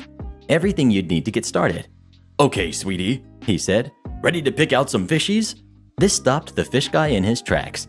Are those fish for that tank you're buying?" Dad enthusiastically replied. "Yep, it's our first fish tank." Okay, so I wouldn't expect this to be universal knowledge, but it is important to know if you plan on getting fish. It's a really bad idea to set up a fish tank and put the fish in on the same day. It's even worse if you put many fish in it simultaneously, because you need to give the tank time to settle first. Depending on the source, the water may have to be treated, as most species of fish are somewhat particular in the water conditions they can handle, and if you were including things like life plans, you need to give them time to make the changes to the water that they inevitably make. Otherwise, the stress and shock from unsuitable conditions or a rapid change in water quality can hurt the fish quite quickly. For a more scientific explanation of all this, look up aquarium cycling. Anyway, the fish guy politely explained this to the family and said that it's typically the store policy to not sell fish and a tank to customers on the same day. The tank should take about a week or 2 to cycle, and if there are any fish that they really want, they can buy them in advance and the store will hold them in a special tank until they're ready to be picked up. The little girl piped up with, "Daddy, when can I get my fishy?" And this guy went straight to, "I'm sorry, sweetheart. This man is saying you can't have a fishy right now." Immediately, this girl ran about 6 feet back, slammed her back up against the fish tanks, slid to the door, and started sobbing. Mommy rushed to the girl and immediately started with, "Don't worry, Daddy will get your fishy." Fish guy didn't really know how to handle this at this point, but lucky him that the manager was just happening to walk by. "Is everything okay here?" he asked. Dad replied with, "Yeah, this guy won't sell us a fish." The manager then asked, "Is it for that tank you're holding, sir?" Dad said, "Yes." And the manager began to give him the same exact explanation as the fish guy before. Dad cut in with, "Yeah, I heard that spiel. Don't care." The manager was trying to reiterate why it is such a bad idea to do this, and the dad finally said, "Like I said, I don't care. You see that girl right there? I am more than happy to let that go on all day until you sell me some fish." The manager sighed, looked at the fish guy and said, "Just give him the dang fish," and walked away for what I can only imagine was the most important cigarette of the day. The dad stood there looking all smug and announced, "Okay, sweetie, you can get your fish." And it was like a switch got flicked, and the girl stopped immediately, like she had never had a tantrum in her life. As if it were not enough for them to get their way, this family proceeded to pick out a fish from virtually every tank. I wish I were joking. Without thinking twice, these people put together an abomination of a tank. You see, there are many kinds of fish. Some are big, some are small, some are solitary, and some hang out in groups. Some like to nibble on store-bought flakes, and some delight in tearing the next nearest fish into fresh flakes. These are the things you must consider when stocking a tank with fish. These people did not consider that, remotely. I'm talking like single specimens of fish that should be in a group, some larger fish like goldfish, which honestly need like 10 gallons apiece, some catfish that are almost certainly not going to eat flakes from the surface. Basically, a whole bunch of fish that should not be together and not crammed into 15 gallons of water. But friends, there is at least some assurance that these people will have a learning experience. You see, the very last fish they grabbed was what the father called the biggest goldfish I've ever seen. Fish guy tried to explain, but by that point they had completely tuned him out. Look, his name is Oscar, like Oscar the Grouch. Heh, Grouch. That's putting it lightly. Because you see, Oscar was not a goldfish.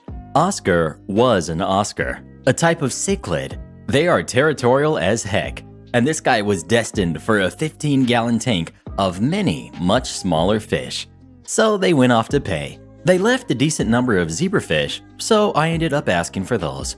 I told the guy, and don't worry, my tank cycled and is well established. He just put his head down and said, "Those idiots." I replied, "I feel bad for the fish though." He said that when they inevitably come back for a refund, they'll have a hard time with it when the receipt shows both the tank and the fish. Anyway, if Oscar survived the water conditions, I'm sure they're having a National Geographic moment right now. I'll try to remember to follow up if the same guy is working next time I go in. He's there frequently, so am I. I should probably learn his name. I'm bad with that kind of stuff. I got Karen fired from the HOA. To start the story, some background you need to know about me. I volunteer to train and raise service dogs. My fiance says clearly I have a look that says I am weak and a pushover. I have constant encounters with Karens who are just not ready for my responses when they engage me. I have been in the military for 17 years when this happened and was responsible for managing over 130 service members. I am anything but a pushover. I work with civilians, so I have cultivated a polite exterior, but I was counseled for looking unapproachable and scary to civilian counterparts. The story. As I said, I raise service animals, so I fall under the AITA when it comes to regulations on where and what I can do with my puppy. We'll call him O. O is an amazingly behaved black lab of 6 months. I have cultivated a level of trust and obedience where I can leave him in a sit with other dogs around so long as I am in eyesight and he will stay. I'd raised a few pups by then and I would never have done that with them, but O is amazing and I can't wait to get him back after his tour of duty helping Mrs. C be independent. I meet the HOA Karen one Saturday. Me and my fiance and O were going to head on a road trip to visit my fiance's parents. In our preparation, the last on the list is always getting the kids to use the bathroom before a long trip. So we head out. O gets busy and I grab a bag to clean it up. I put him in a sit stay and hand the leash to my girl. As I start walking to the trash can, it's about 100 feet from where he went, I have a clear line of sight to the dog and he's sitting pretty and alert and watching me intently for a hand cue or a voice command. As I'm walking, I hear a woman start screeching. I don't quite make it out, but it sounds angry. I ignore it and keep walking to the dumpster to deposit my waste bag and turn around to head back to my two favorite people. It is then I make eye contact with the HOA Karen from here on out. She's your typical Karen, not an inch over 5 foot and has the same circumference, the short chopped hair that says, "I'm the manager now."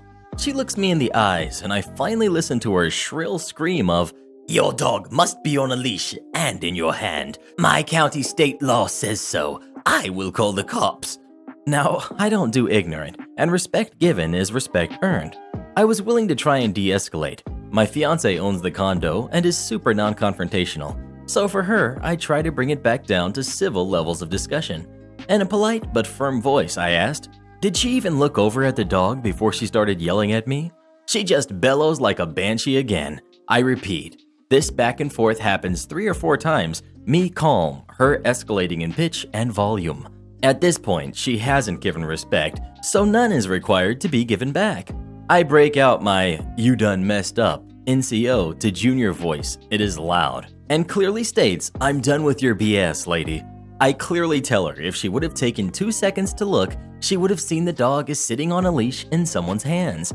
She stops bellowing at me, looks, and turns a bit red in the face and musters, "You could just say thank you," which I curtly reply, "Shut up and get out of my face." She waddled quickly off, tail tucked into her conto door. My next meeting with her was when I was grilling. The HOA states no charcoal grills and no smoking/barbecue. I was born in the North, but as a military brat, moved to the South since I was 2. There's a difference between barbecuing and grilling. Barbecue is 12+ hours with coals of hardwood or wood smoking. Grilling is cooking meat on a grill instead of the stove. The HOA put out a reminder, no barbecuing on the premises and no coals. So I was like, awesome, get a small propane grill. It's not barbecue, but it's better than nothing. So I was out grilling and I hear the banshee cry, all too familiar now. Again, she didn't come up to me and talk, she just started screaming. So I looked her right in the eye and with the same firm voice, "Shut up and go away. If you say one more word, I'll be the one calling the cops for harassment by an HOA member." She sputtered something about no grilling or open flames, and I told her, "Buzz off, show me in writing and by someone other than her." She waddled off, and then I was approached by the HOA president with the HOA bylaws and sat to read them, during which my fiance started a conversation with them about another issue we were having with them. She was in the middle of having the state attorney's office ask some questions about activities they were trying to force her into paying for. It wasn't going well for the HOA, and she took this opportunity to introduce herself. While she may be non-confrontational when it comes to small things, she will stand up for herself when it comes to it. Her introducing herself changed everyone's tone and they became oh so polite. Karen tried to play the victim to her and say I was mean and could use some manners when engaging with people. I love my soon-to-be wife, so let her paint her tale how she was a victim. When she finished, she looked her dead in the eyes and said, "You know, I was the one holding the leash and I was standing right here when he was grilling. So no, you got the same respect you gave." She paled and faded to the back, and that's when the president of the HOA stepped in and told me I can't have the grill and that I can be fined, and I needed to follow the rules of the HOA or the next time he'll be the one calling the cops. Well, President, roger that. It is my job to enforce regulations in the military. I spend hours reading instructions. Nothing pleases me more than when I get to shove it in someone's face at work to my guys what they are owed or to force them to do their job right. So you want me to follow the rules? Copy that, buddy. So I begin my research. I found a few interesting things. 1. No HOA bylaw can be enforced if it is not the state database. 2. This particular HOA's bylaws were last updated 1994. It was 2016. 3. They state they follow my county's fire code, which follows NFPA. 4. Finally, the gym. The exact coordinates of the HOA's property lines. So I get a login for the state's database and print the HOA bylaws. I print the NFPA, which states in a multifamily home, you can store propane tanks no bigger than 2.7 liters, but they can total no more than 5.4 liters cumulatively. I go to Lowe's, get a rope tape measure and stakes. I pull up Google Maps and mark the HOA boundary line on it. Lo and behold, what do I find? A drainage ditch that is city property not 10 feet from where I was grilling. So I take my coordinates, my stakes, and go carefully mark off the section of city property. Now for the revenge. I call the city/county fire departments and request a permit to grill on said city property. They said go for it. I didn't need a permit for it and no one would care. I insisted and they said it's my $50. They issued an event open flame. So with both permits, it was $100, but I got permission from the city to grill there for 6 months. The next day at 7 a.m., I went to set up. I carefully measured so I was at least 3 feet into the city property, set up my cooler with enough meat and beer to grill till doomsday, then waited for the fireworks. It didn't take long for Karen to come screaming at me. I mean, it was 10 feet from the community pool and 3 feet from the sidewalk gazebo that led to the pool. I just hit record on my phone and politely told her she has no need to yell and I am breaking no laws. She kept screaming about no grilling and how she's tired of me and she's going to get me arrested and kicked out if it's the last thing she does. She hasn't liked me since she saw me and has just been waiting to get me kicked out. Then now that she knows which condo is mine, it's just a matter of time till she finds something. On and on. I guess me polite and showing zero fear was upsetting her, and she tried to come to take my stuff. Big no-no. As she reached for my cooler, I broke out my NCO voice and told her if she so much as brushes a finger against my property, I would remove the offending body part with force if necessary. This sent her scurrying off again. About 20 minutes later, I see 2 cop cars pull up, and Mr. HOA president himself. He's all chummy with the cops, and as they approach, I hear him say, "Yup, same guy. I already told him once before he can't grill on the HOA grounds." He comes to a stop about 10 feet from me. One cop stays with him, and the other keeps walking up to me. I have a crap-eating grin on my face. I can hardly wait for the conversation to happen. The cop is slightly off-put by my joyous face and slight giggle when I ask what seems to be the problem, officer. I get informed that I am in violation of the bylaws and have been warned once already, and I'm going to receive a ticket for disturbing the peace for threatening the HOA when they were trying to enforce their rules, ticket for an illegal open flame, ticket for illegal storage of flammable substance, on and on. The last was, if I didn't pick up, I would be arrested and removed. Now that he was done, I first handed him my permit from the city to grill. He took it, walked back to the president, and they discussed it for a moment and then returned. Says you can't get a permit from the city to grill on private property. I then showed him the coordinates for the HOA and the Google Maps gridded drawing and my current GPS location. Mind you, I'm smiling handing the sheet to him because the grid was not all on one sheet and had addendums. Took about 4 minutes to explain it to him. As I was about to hand him more, he held up a hand to stop me. He then asks how long I had planned this with a smirk. I told him, about a week. He gave me a look of disbelief but moved on. He then asked me if I threatened Karen. I just played back the recording to him. At the end, he said nothing seems out of place here, you're free to go. I stopped him and asked if I could file a complaint for HOA harassment through him.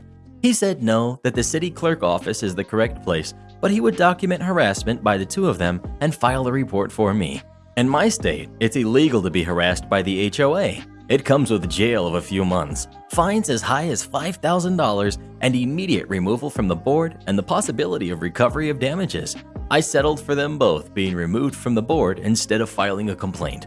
I waved to Karen every day I grill or showed her my leash if I had. Have you ever had a problem with the HOA? If so, what did you do about it? Please let us know. My only problem is they won't let me join the board. Am I the jerk for walking out of my house in shock over my wife's priorities? Would just like to preface this by saying I, 37 male, walked out not in malicious protest, but because I wanted to cool off. So here goes. My wife, who's 38, and daughter, who is 11, got into a jokey discussion about alien invasions and apocalyptic situations. Then my daughter asks if my wife would protect her in this situation, and my wife says, "I love you more than I'll love anybody else in the world." Yes, she says this in front of me. My wife then puts her arm around my shoulder and goes on to say that her father, aka me, and I would use each other as shields against any danger that comes to you, meaning she'd gladly sacrifice me. At that point, I picked up my keys and said, "Gee, thanks. Go ahead and start lunch without me." My wife suddenly gets self-righteous and said there was no way I could expect her to choose a spouse over her kid. I felt like she had just crapped on our entire marriage and life vows. And the principle aside, the fact I was furious, I think should have been enough to excuse me leaving the house. So I left the house and drove around to cool off. Then I went over to my sister's house because I told her how upset I was, and as a result, she and her spouse invited me over to have dinner with them. I may have ignored some calls from my wife, but she knew where I was, and in addition, I just couldn't see her or be in the house at the moment. I always felt like my wife loved the kids more than me, and it hurts. The fact that she would hypothetically and so casually throw me to the wolves was making me question if I loved her more than she loved me, and if so, why I bothered to give her my loyalty, when there could be other women, like my sister, who valued their spouses more than anything. Am I the jerk? Not for my beliefs, but for the fact that I took the time to cool off. I needed this time because I was seriously and suddenly regretting a lot of the sacrifices I made for her, when it wasn't like I didn't have other options. Women in their early 20s who have hit on me, but who I ignored in favor of the woman who I thought would put me first. Well, what do you think? Do you think OP overreacted, or was he right? Please let us know. Bruh. Manager gets me fired, I turn around and get her job. I was hired by a company as an assistant manager, a job I was well qualified for. The owner is rarely on site as he owns several businesses. The company is run by a GM who hired me, but who mostly works second shift, and who I therefore would have little daily contact with since I was hired for first shift. I was assigned to Eva for training. Eva was a manager and had been with the company 5 years. I trained with her for a few days and then I was on my own, though she and I had overlapping shifts and would see each other a few days a week. We were friendly, but not close. After a few months, I was doing well at my job and had even gotten some new procedures adopted to help boost sales. Eva began to act resentful. She would correct me for small things and took any opportunity to remind me that she had trained me. It didn't matter to me. She wasn't my boss. I reported to the GM, so I mostly just ignored her. What I didn't know was that Eva was not just tight with the GM, but they had worked together at another place for 10 years before this one. One day at shift end, GM asks to talk, tells me it's not working out, says I'm still making mistakes at 6 months that I shouldn't be. I ask for examples. A few of them were petty matters Eva had mentioned, but most of them were just not true. I tried to argue, but it was clear that I was set up. I decided to reach out to the owner since I had nothing to lose. He was sympathetic, but said he relies on GM to run the business and had to support her decision. Then he mentioned that if things hadn't been so bad between me and Eva, it probably could have been worked out. That's when I knew she was behind me being fired from a job I needed, really liked, and was making great money at, and I vowed to get revenge. I started searching her info online. In less than an hour, I had uncovered gold thanks to one of those pay services. About 3 months prior, Eva was arrested and charged with a DWI in a neighboring state. The court records showed she had a hearing coming up in a few weeks. That was enough to get her fired. It affects the professional license she and I had to have as management. Per state law, license holders must report criminal charges to the licensing board, and in the case of a DWI arrest, licenses are typically suspended pending trial. I called the owner and told him what I discovered. It was news to him.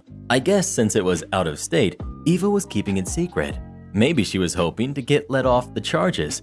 The next day, the owner called and said Eva was fired. He thanked me for telling him about her DWI, apologized for how I was fired, and offered me Eva's position and salary. He asked me to come in the next morning to meet with him and to cover Eva's shift. I accepted. That alone was sweetly satisfying revenge, but what happened next was the icing on the cake.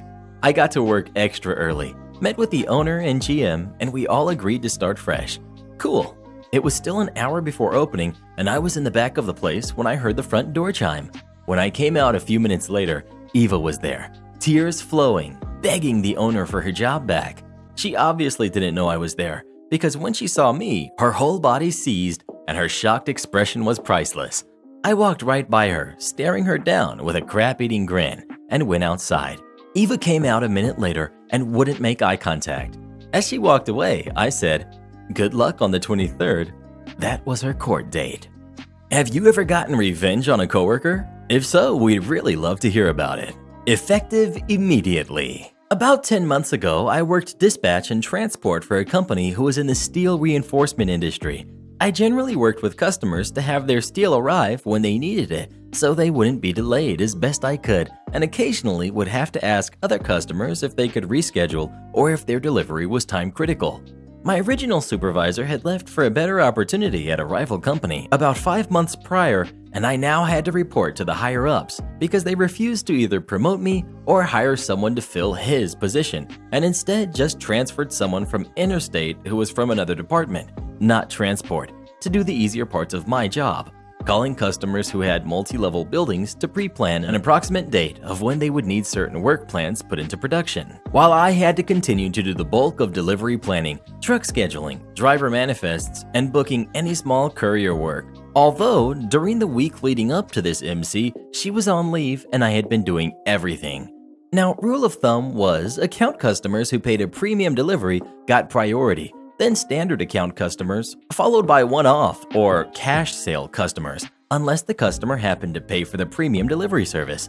Unfortunately, sales and management had started getting the idea that they could get every delivery done whenever the customer said jump, because I had been hitting the target with about a 99% hit rate, with the exceptions of when weather or machine breakdown became a factor. Sorry for the backstory, but I feel it was needed to get the full context of the job. Those in transport understand. So I got a call from one of the customers, we'll call him John Doe, who happened to be a cash sale, telling me he needed his steel on this site approximately 80 kilometers away, 50 miles for those who are not yet caught up with the rest of the world, at 7 a.m. on Monday on a truck with a crane, but couldn't accommodate a semi as there wasn't room on the site. Problem was that this was on Friday in the afternoon, 90 minutes before my finishing time. I told the customer I'm sorry, but there's no way I could get 23 tons of steel produced and delivered to him by 7 a.m. as his site was at least 60 to 90 minutes away depending on traffic, and our crane truck drivers start at 6 a.m. So they first need to check and tie down their load before getting the okay to leave by the safety officer on site. But also, all our production capacity was full and his steel, which was originally booked for Tuesday afternoon, was pre-approved for a semi with no crane as they had one on site. Now the silence was deafening as I knew exactly what was coming. JD had started a huge tirade about how his steel needed to be there or he had missed the concrete pour and his steel fixers needed it ready to go the moment they finished their site meeting. I guess they had an hour-long site meeting and that their crane was not arriving on site until the following week when the prefab walls arrive. Now, to be fair, I had just had a week of heck already, and this guy was the last thing I wanted before I was to enjoy my weekend, so I simply responded with the, "I'm sorry sir, but my hands are tied at this point. If you had called yesterday and I had time to try and rearrange some jobs, it would have had a slight chance of being pushed up, but as it is now, I wouldn't be able to. A, have the steel produced, or B, have 2 crane trucks spare to dedicate to one delivery." Before he can resume his rant, I tell the customer, I can try for Tuesday morning, but again, at this point, only half of the order would get there, and I would first need to have a driver agree to start early to be there by 7 a.m. JD, that's not good enough. I've paid good money for this steel, so I expect it when I need it. Me, I understand you need the steel. However, you're asking me to prioritize your work over another that was already booked and confirmed. JD, and your point? Just get me my delivery. Me, my point is, you're asking me to sit here at my desk for another 2 hours while I attempt to find the trucks needed from outside hire departments. Ask the production team to work overtime tonight and tomorrow to complete the extra work loading onto 2 separate trucks and try to convince 2 drivers to start at least half an hour earlier to have a chance at being there by 7 a.m. if they are quick at tying down their loads, as well as the extra work the morning crew will have on Monday to load 2 other trucks that couldn't get preloaded as they're outside hire and won't get there until 6 a.m. at the earliest. And that's assuming I can even find the trucks on such short notice, considering most companies have their trucks completely booked out by midday for the next business day. JD, forget you. Don't tell me how you can't do it. Last week I ordered 50 lengths, and it was here 3 hours later, so don't tell me you can't do it. Me, may I ask who you ordered it through? We have a few sites around the state that hold stock materials that can be couriered and assumed correctly that this is what had happened. JD, Dave is the guy I normally speak to about that stuff. Me, oh, from our site that is literally 20 minutes from you that had the stock on hand, so only needed to put it on a truck that was going that way? Apparently, this is where I had pushed him over the edge because he hung up on me and I had wrongly assumed he got the message that he was asking the impossible and conceded. But no, I got a call from the big boss asking me to come up to his office about 10 minutes later. When I got there, the sales manager was there also. Boss, what's this I'm told you refused a customer their delivery? Before I can respond, sales manager, I just got off the phone with a customer who I was about to put on an account, telling me that you were rude and offensive and he expects his delivery. Me, okay. So in answer to your question, boss, yes, I have refused a customer their delivery on the grounds that we can't make that time slot as we're already booked up until Tuesday afternoon. And no, sales manager, I wasn't rude or offensive, but if he took offense to anything I said, then that's on him, as offense is taken, not given. Boss, okay, why can't we make that delivery? Me, well, because the 23 tons of steel he ordered was originally confirmed for Tuesday afternoon on a semi with no crane, as they apparently had a crane on the site. However, he asked for it to be Monday morning at 7 a.m., split onto 2 rigid crane trucks only 25 minutes ago. Thinking this was a satisfactory answer, I had assumed they would have realized what a jerk this guy was. Sales manager, what do you mean? That's no reason we can't get the steel to him. At this point, I had lost my patience as the sales team seemed to think they could get their way no matter what because management always backed them. I don't know if it's like that in other countries, but here in Australia, we have two ways of reacting once we lose our patience: get angry or become a downright smarty. I chose the second path. Me. Apart from the fact we have 280 tons of steel already booked for other customers, all our crane trucks are booked to confirmed slots, and I would have a better chance of meeting the Queen of England at a local pub while Ozzy Osbourne was biting the head off of a bat than getting another 2 trucks booked before I finish. Boss. There's no need for that, but surely we can resolve this so everyone is happy. Sales manager. Get the steel to the customer and I'll be happy. Me. Stop thinking that I have a magic truck spawning wand that I wave every time you guys place an urgent order or a customer rings complaining they can't change the date and time of their delivery and I'll be a little less annoyed. This is where things went south. Boss. Well, this is a potential account customer, so here's what needs to happen. You will find a way to get this done or you will find another job, effective immediately. Me. Well, looks like I'm finding another job because there is no way I can get 2 trucks from here to site by 7 a.m. Monday morning and keep my other job deadlines that I have already confirmed.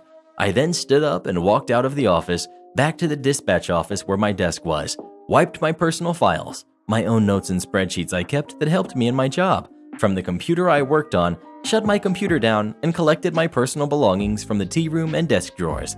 The guy who also worked in the office, he worked as the driver's safety check and made sure the trucks were always maintained and compliant. Maintenance guy asked what was going on, to which I shrugged and responded. Me. You know that Clyde North guy from before? He just complained to his sales rep, who in turn complained to Big Boss, and they told me to find a way of getting it done or find another job. So I guess I'm finding another job. Maintenance guy.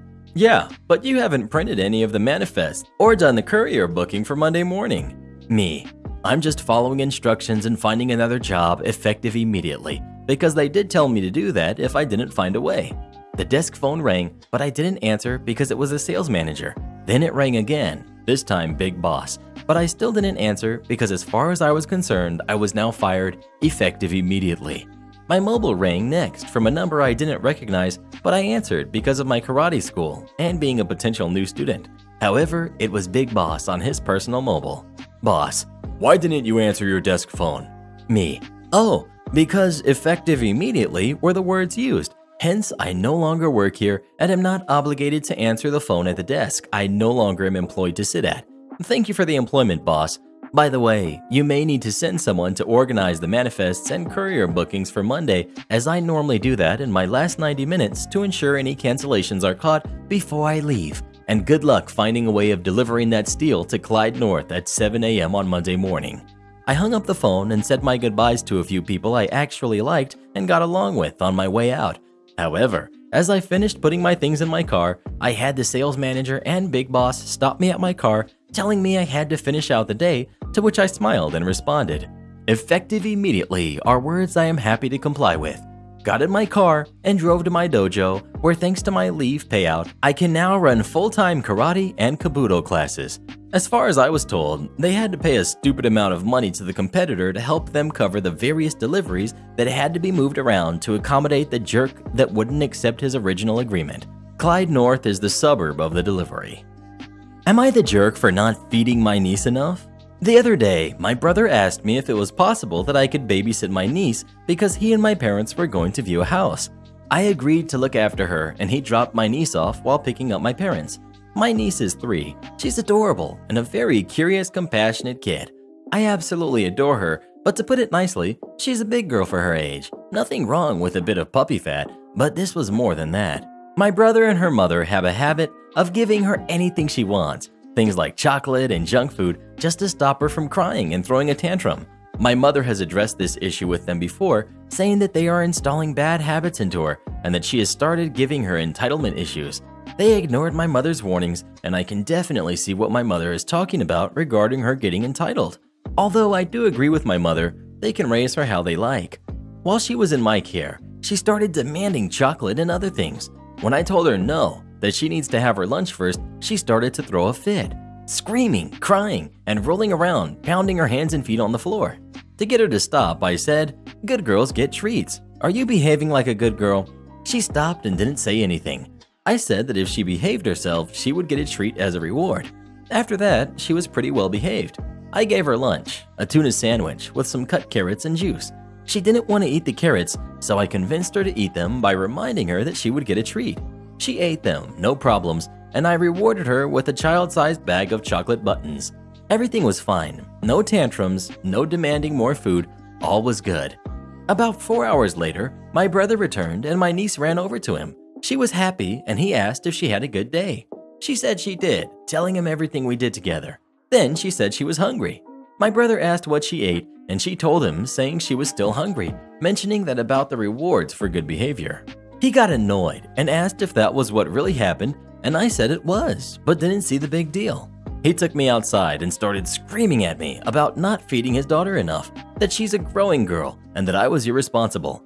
I said that I stopped her from throwing a tantrum for not getting what she wanted, and as her caretaker, I did what I believed was the right thing to do, reminding him that I did give her lunch. He called me a jerk and said that I should never have kids because I clearly have no idea how to take care of them. He said that I barely fed her and that I should feel ashamed. I don't think I was a jerk at all. I gave her lunch and she never said anything to me about being hungry. If she did, I would have given her a sensible snack. Am I the jerk? Edit. Just to be clear, I'm not annoyed at my niece. She's 3. I mean, seriously, she's a kid after all. How can I be mad at a kid who will bandage your head if she accidentally taps you? Edit 2. I have read comments mentioning following their guidelines or asking if they gave me instructions. They didn't give me any. All my brother said was that she had had her breakfast, so I just needed to give her lunch. He's a great father to my niece, so you all know. I had her for about 5 hours. Edit 3. My niece isn't dumb. She saw my mother with junk food and knows where it is kept. It's too high for her to reach. What do you think? Did OP do anything wrong or not? Please let us know. You think you can steal $1,200 worth of groceries? Think again. So, I work at a reasonably large grocery store. I'm a manager from the front end and have a pretty good eye for people stealing. Most of the time, though, they make it extremely obvious. Well, I'm up at my computer filling stuff out, which just happens to face the front door. Now, there are 2 doors to the store. One is used primarily for entering, while the other is used primarily for exiting. There are no signs anywhere. It's just how people have collectively decided to do things. I look up and see a lady with a full cart of food walking out the entrance door, with everything loose and not in bags. Obviously, she's stealing. Because we can't just claim people are stealing, I immediately run to the back to look at the cameras. I see her walk to the bathroom, then immediately leave the store. So I run. I see her standing a few stores down from work and sprint over there. As I sprint, a car drives up and she starts unloading. Here's the conversation. We've got the thief, and the driver. Me. Hello, ma'am. I'm sorry, but you took this cart pretty far from the store, and I noticed you didn't have anything bagged.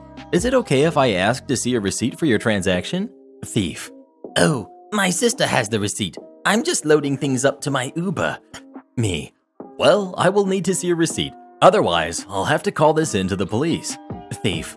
Well then, I'll call my sister to come back and show the receipt. Until then, I have to go. Me. Ma'am, I saw you on camera, and I didn't see you shopping with anyone. So if anyone has the receipt, it's you. You can't stop me from shopping. I bought these, okay? Continues loading items into the car. Me. Look, I saw you walk out from the bathrooms on camera. I saw you not pay, and I saw you walk over here. You need to give me these back, or I will call the police. Call the police then. I then went to the front of the car and took a picture of the driver and said, just so you know, what your ride is taking is over the amount needed to be considered a felony. So if you don't want to be involved, I deny this ride. Driver. I'm not her ride. I'm her friend. Me. Well, as a friend, I would tell her to stop or else you'll be involved with a felony. I went back and took pictures of the license plate and pictures of the lady loading things into the car. Me. Just so you know, if you take these items, you and your friend will be convicted of a felony charge. Thief. Well then, fine. Take your food back, but keep it in the cart because I'm coming back with my receipt and you'll be sorry. You'll be fired. Your whole store will go down. Me. If you come back with a receipt, I'll gladly quit my job. Just do the right thing. She ended up giving back all the groceries and leaving. Surprise, she never came back. Stupid people. All I deal with are stupid people. Do this next. Tap here on your screen to come see our new podcast playlist, where you'll find thousands of hours of the best stories you've ever heard. Or tap the one on the right. That episode is specifically just for you, based on other videos you've enjoyed the most.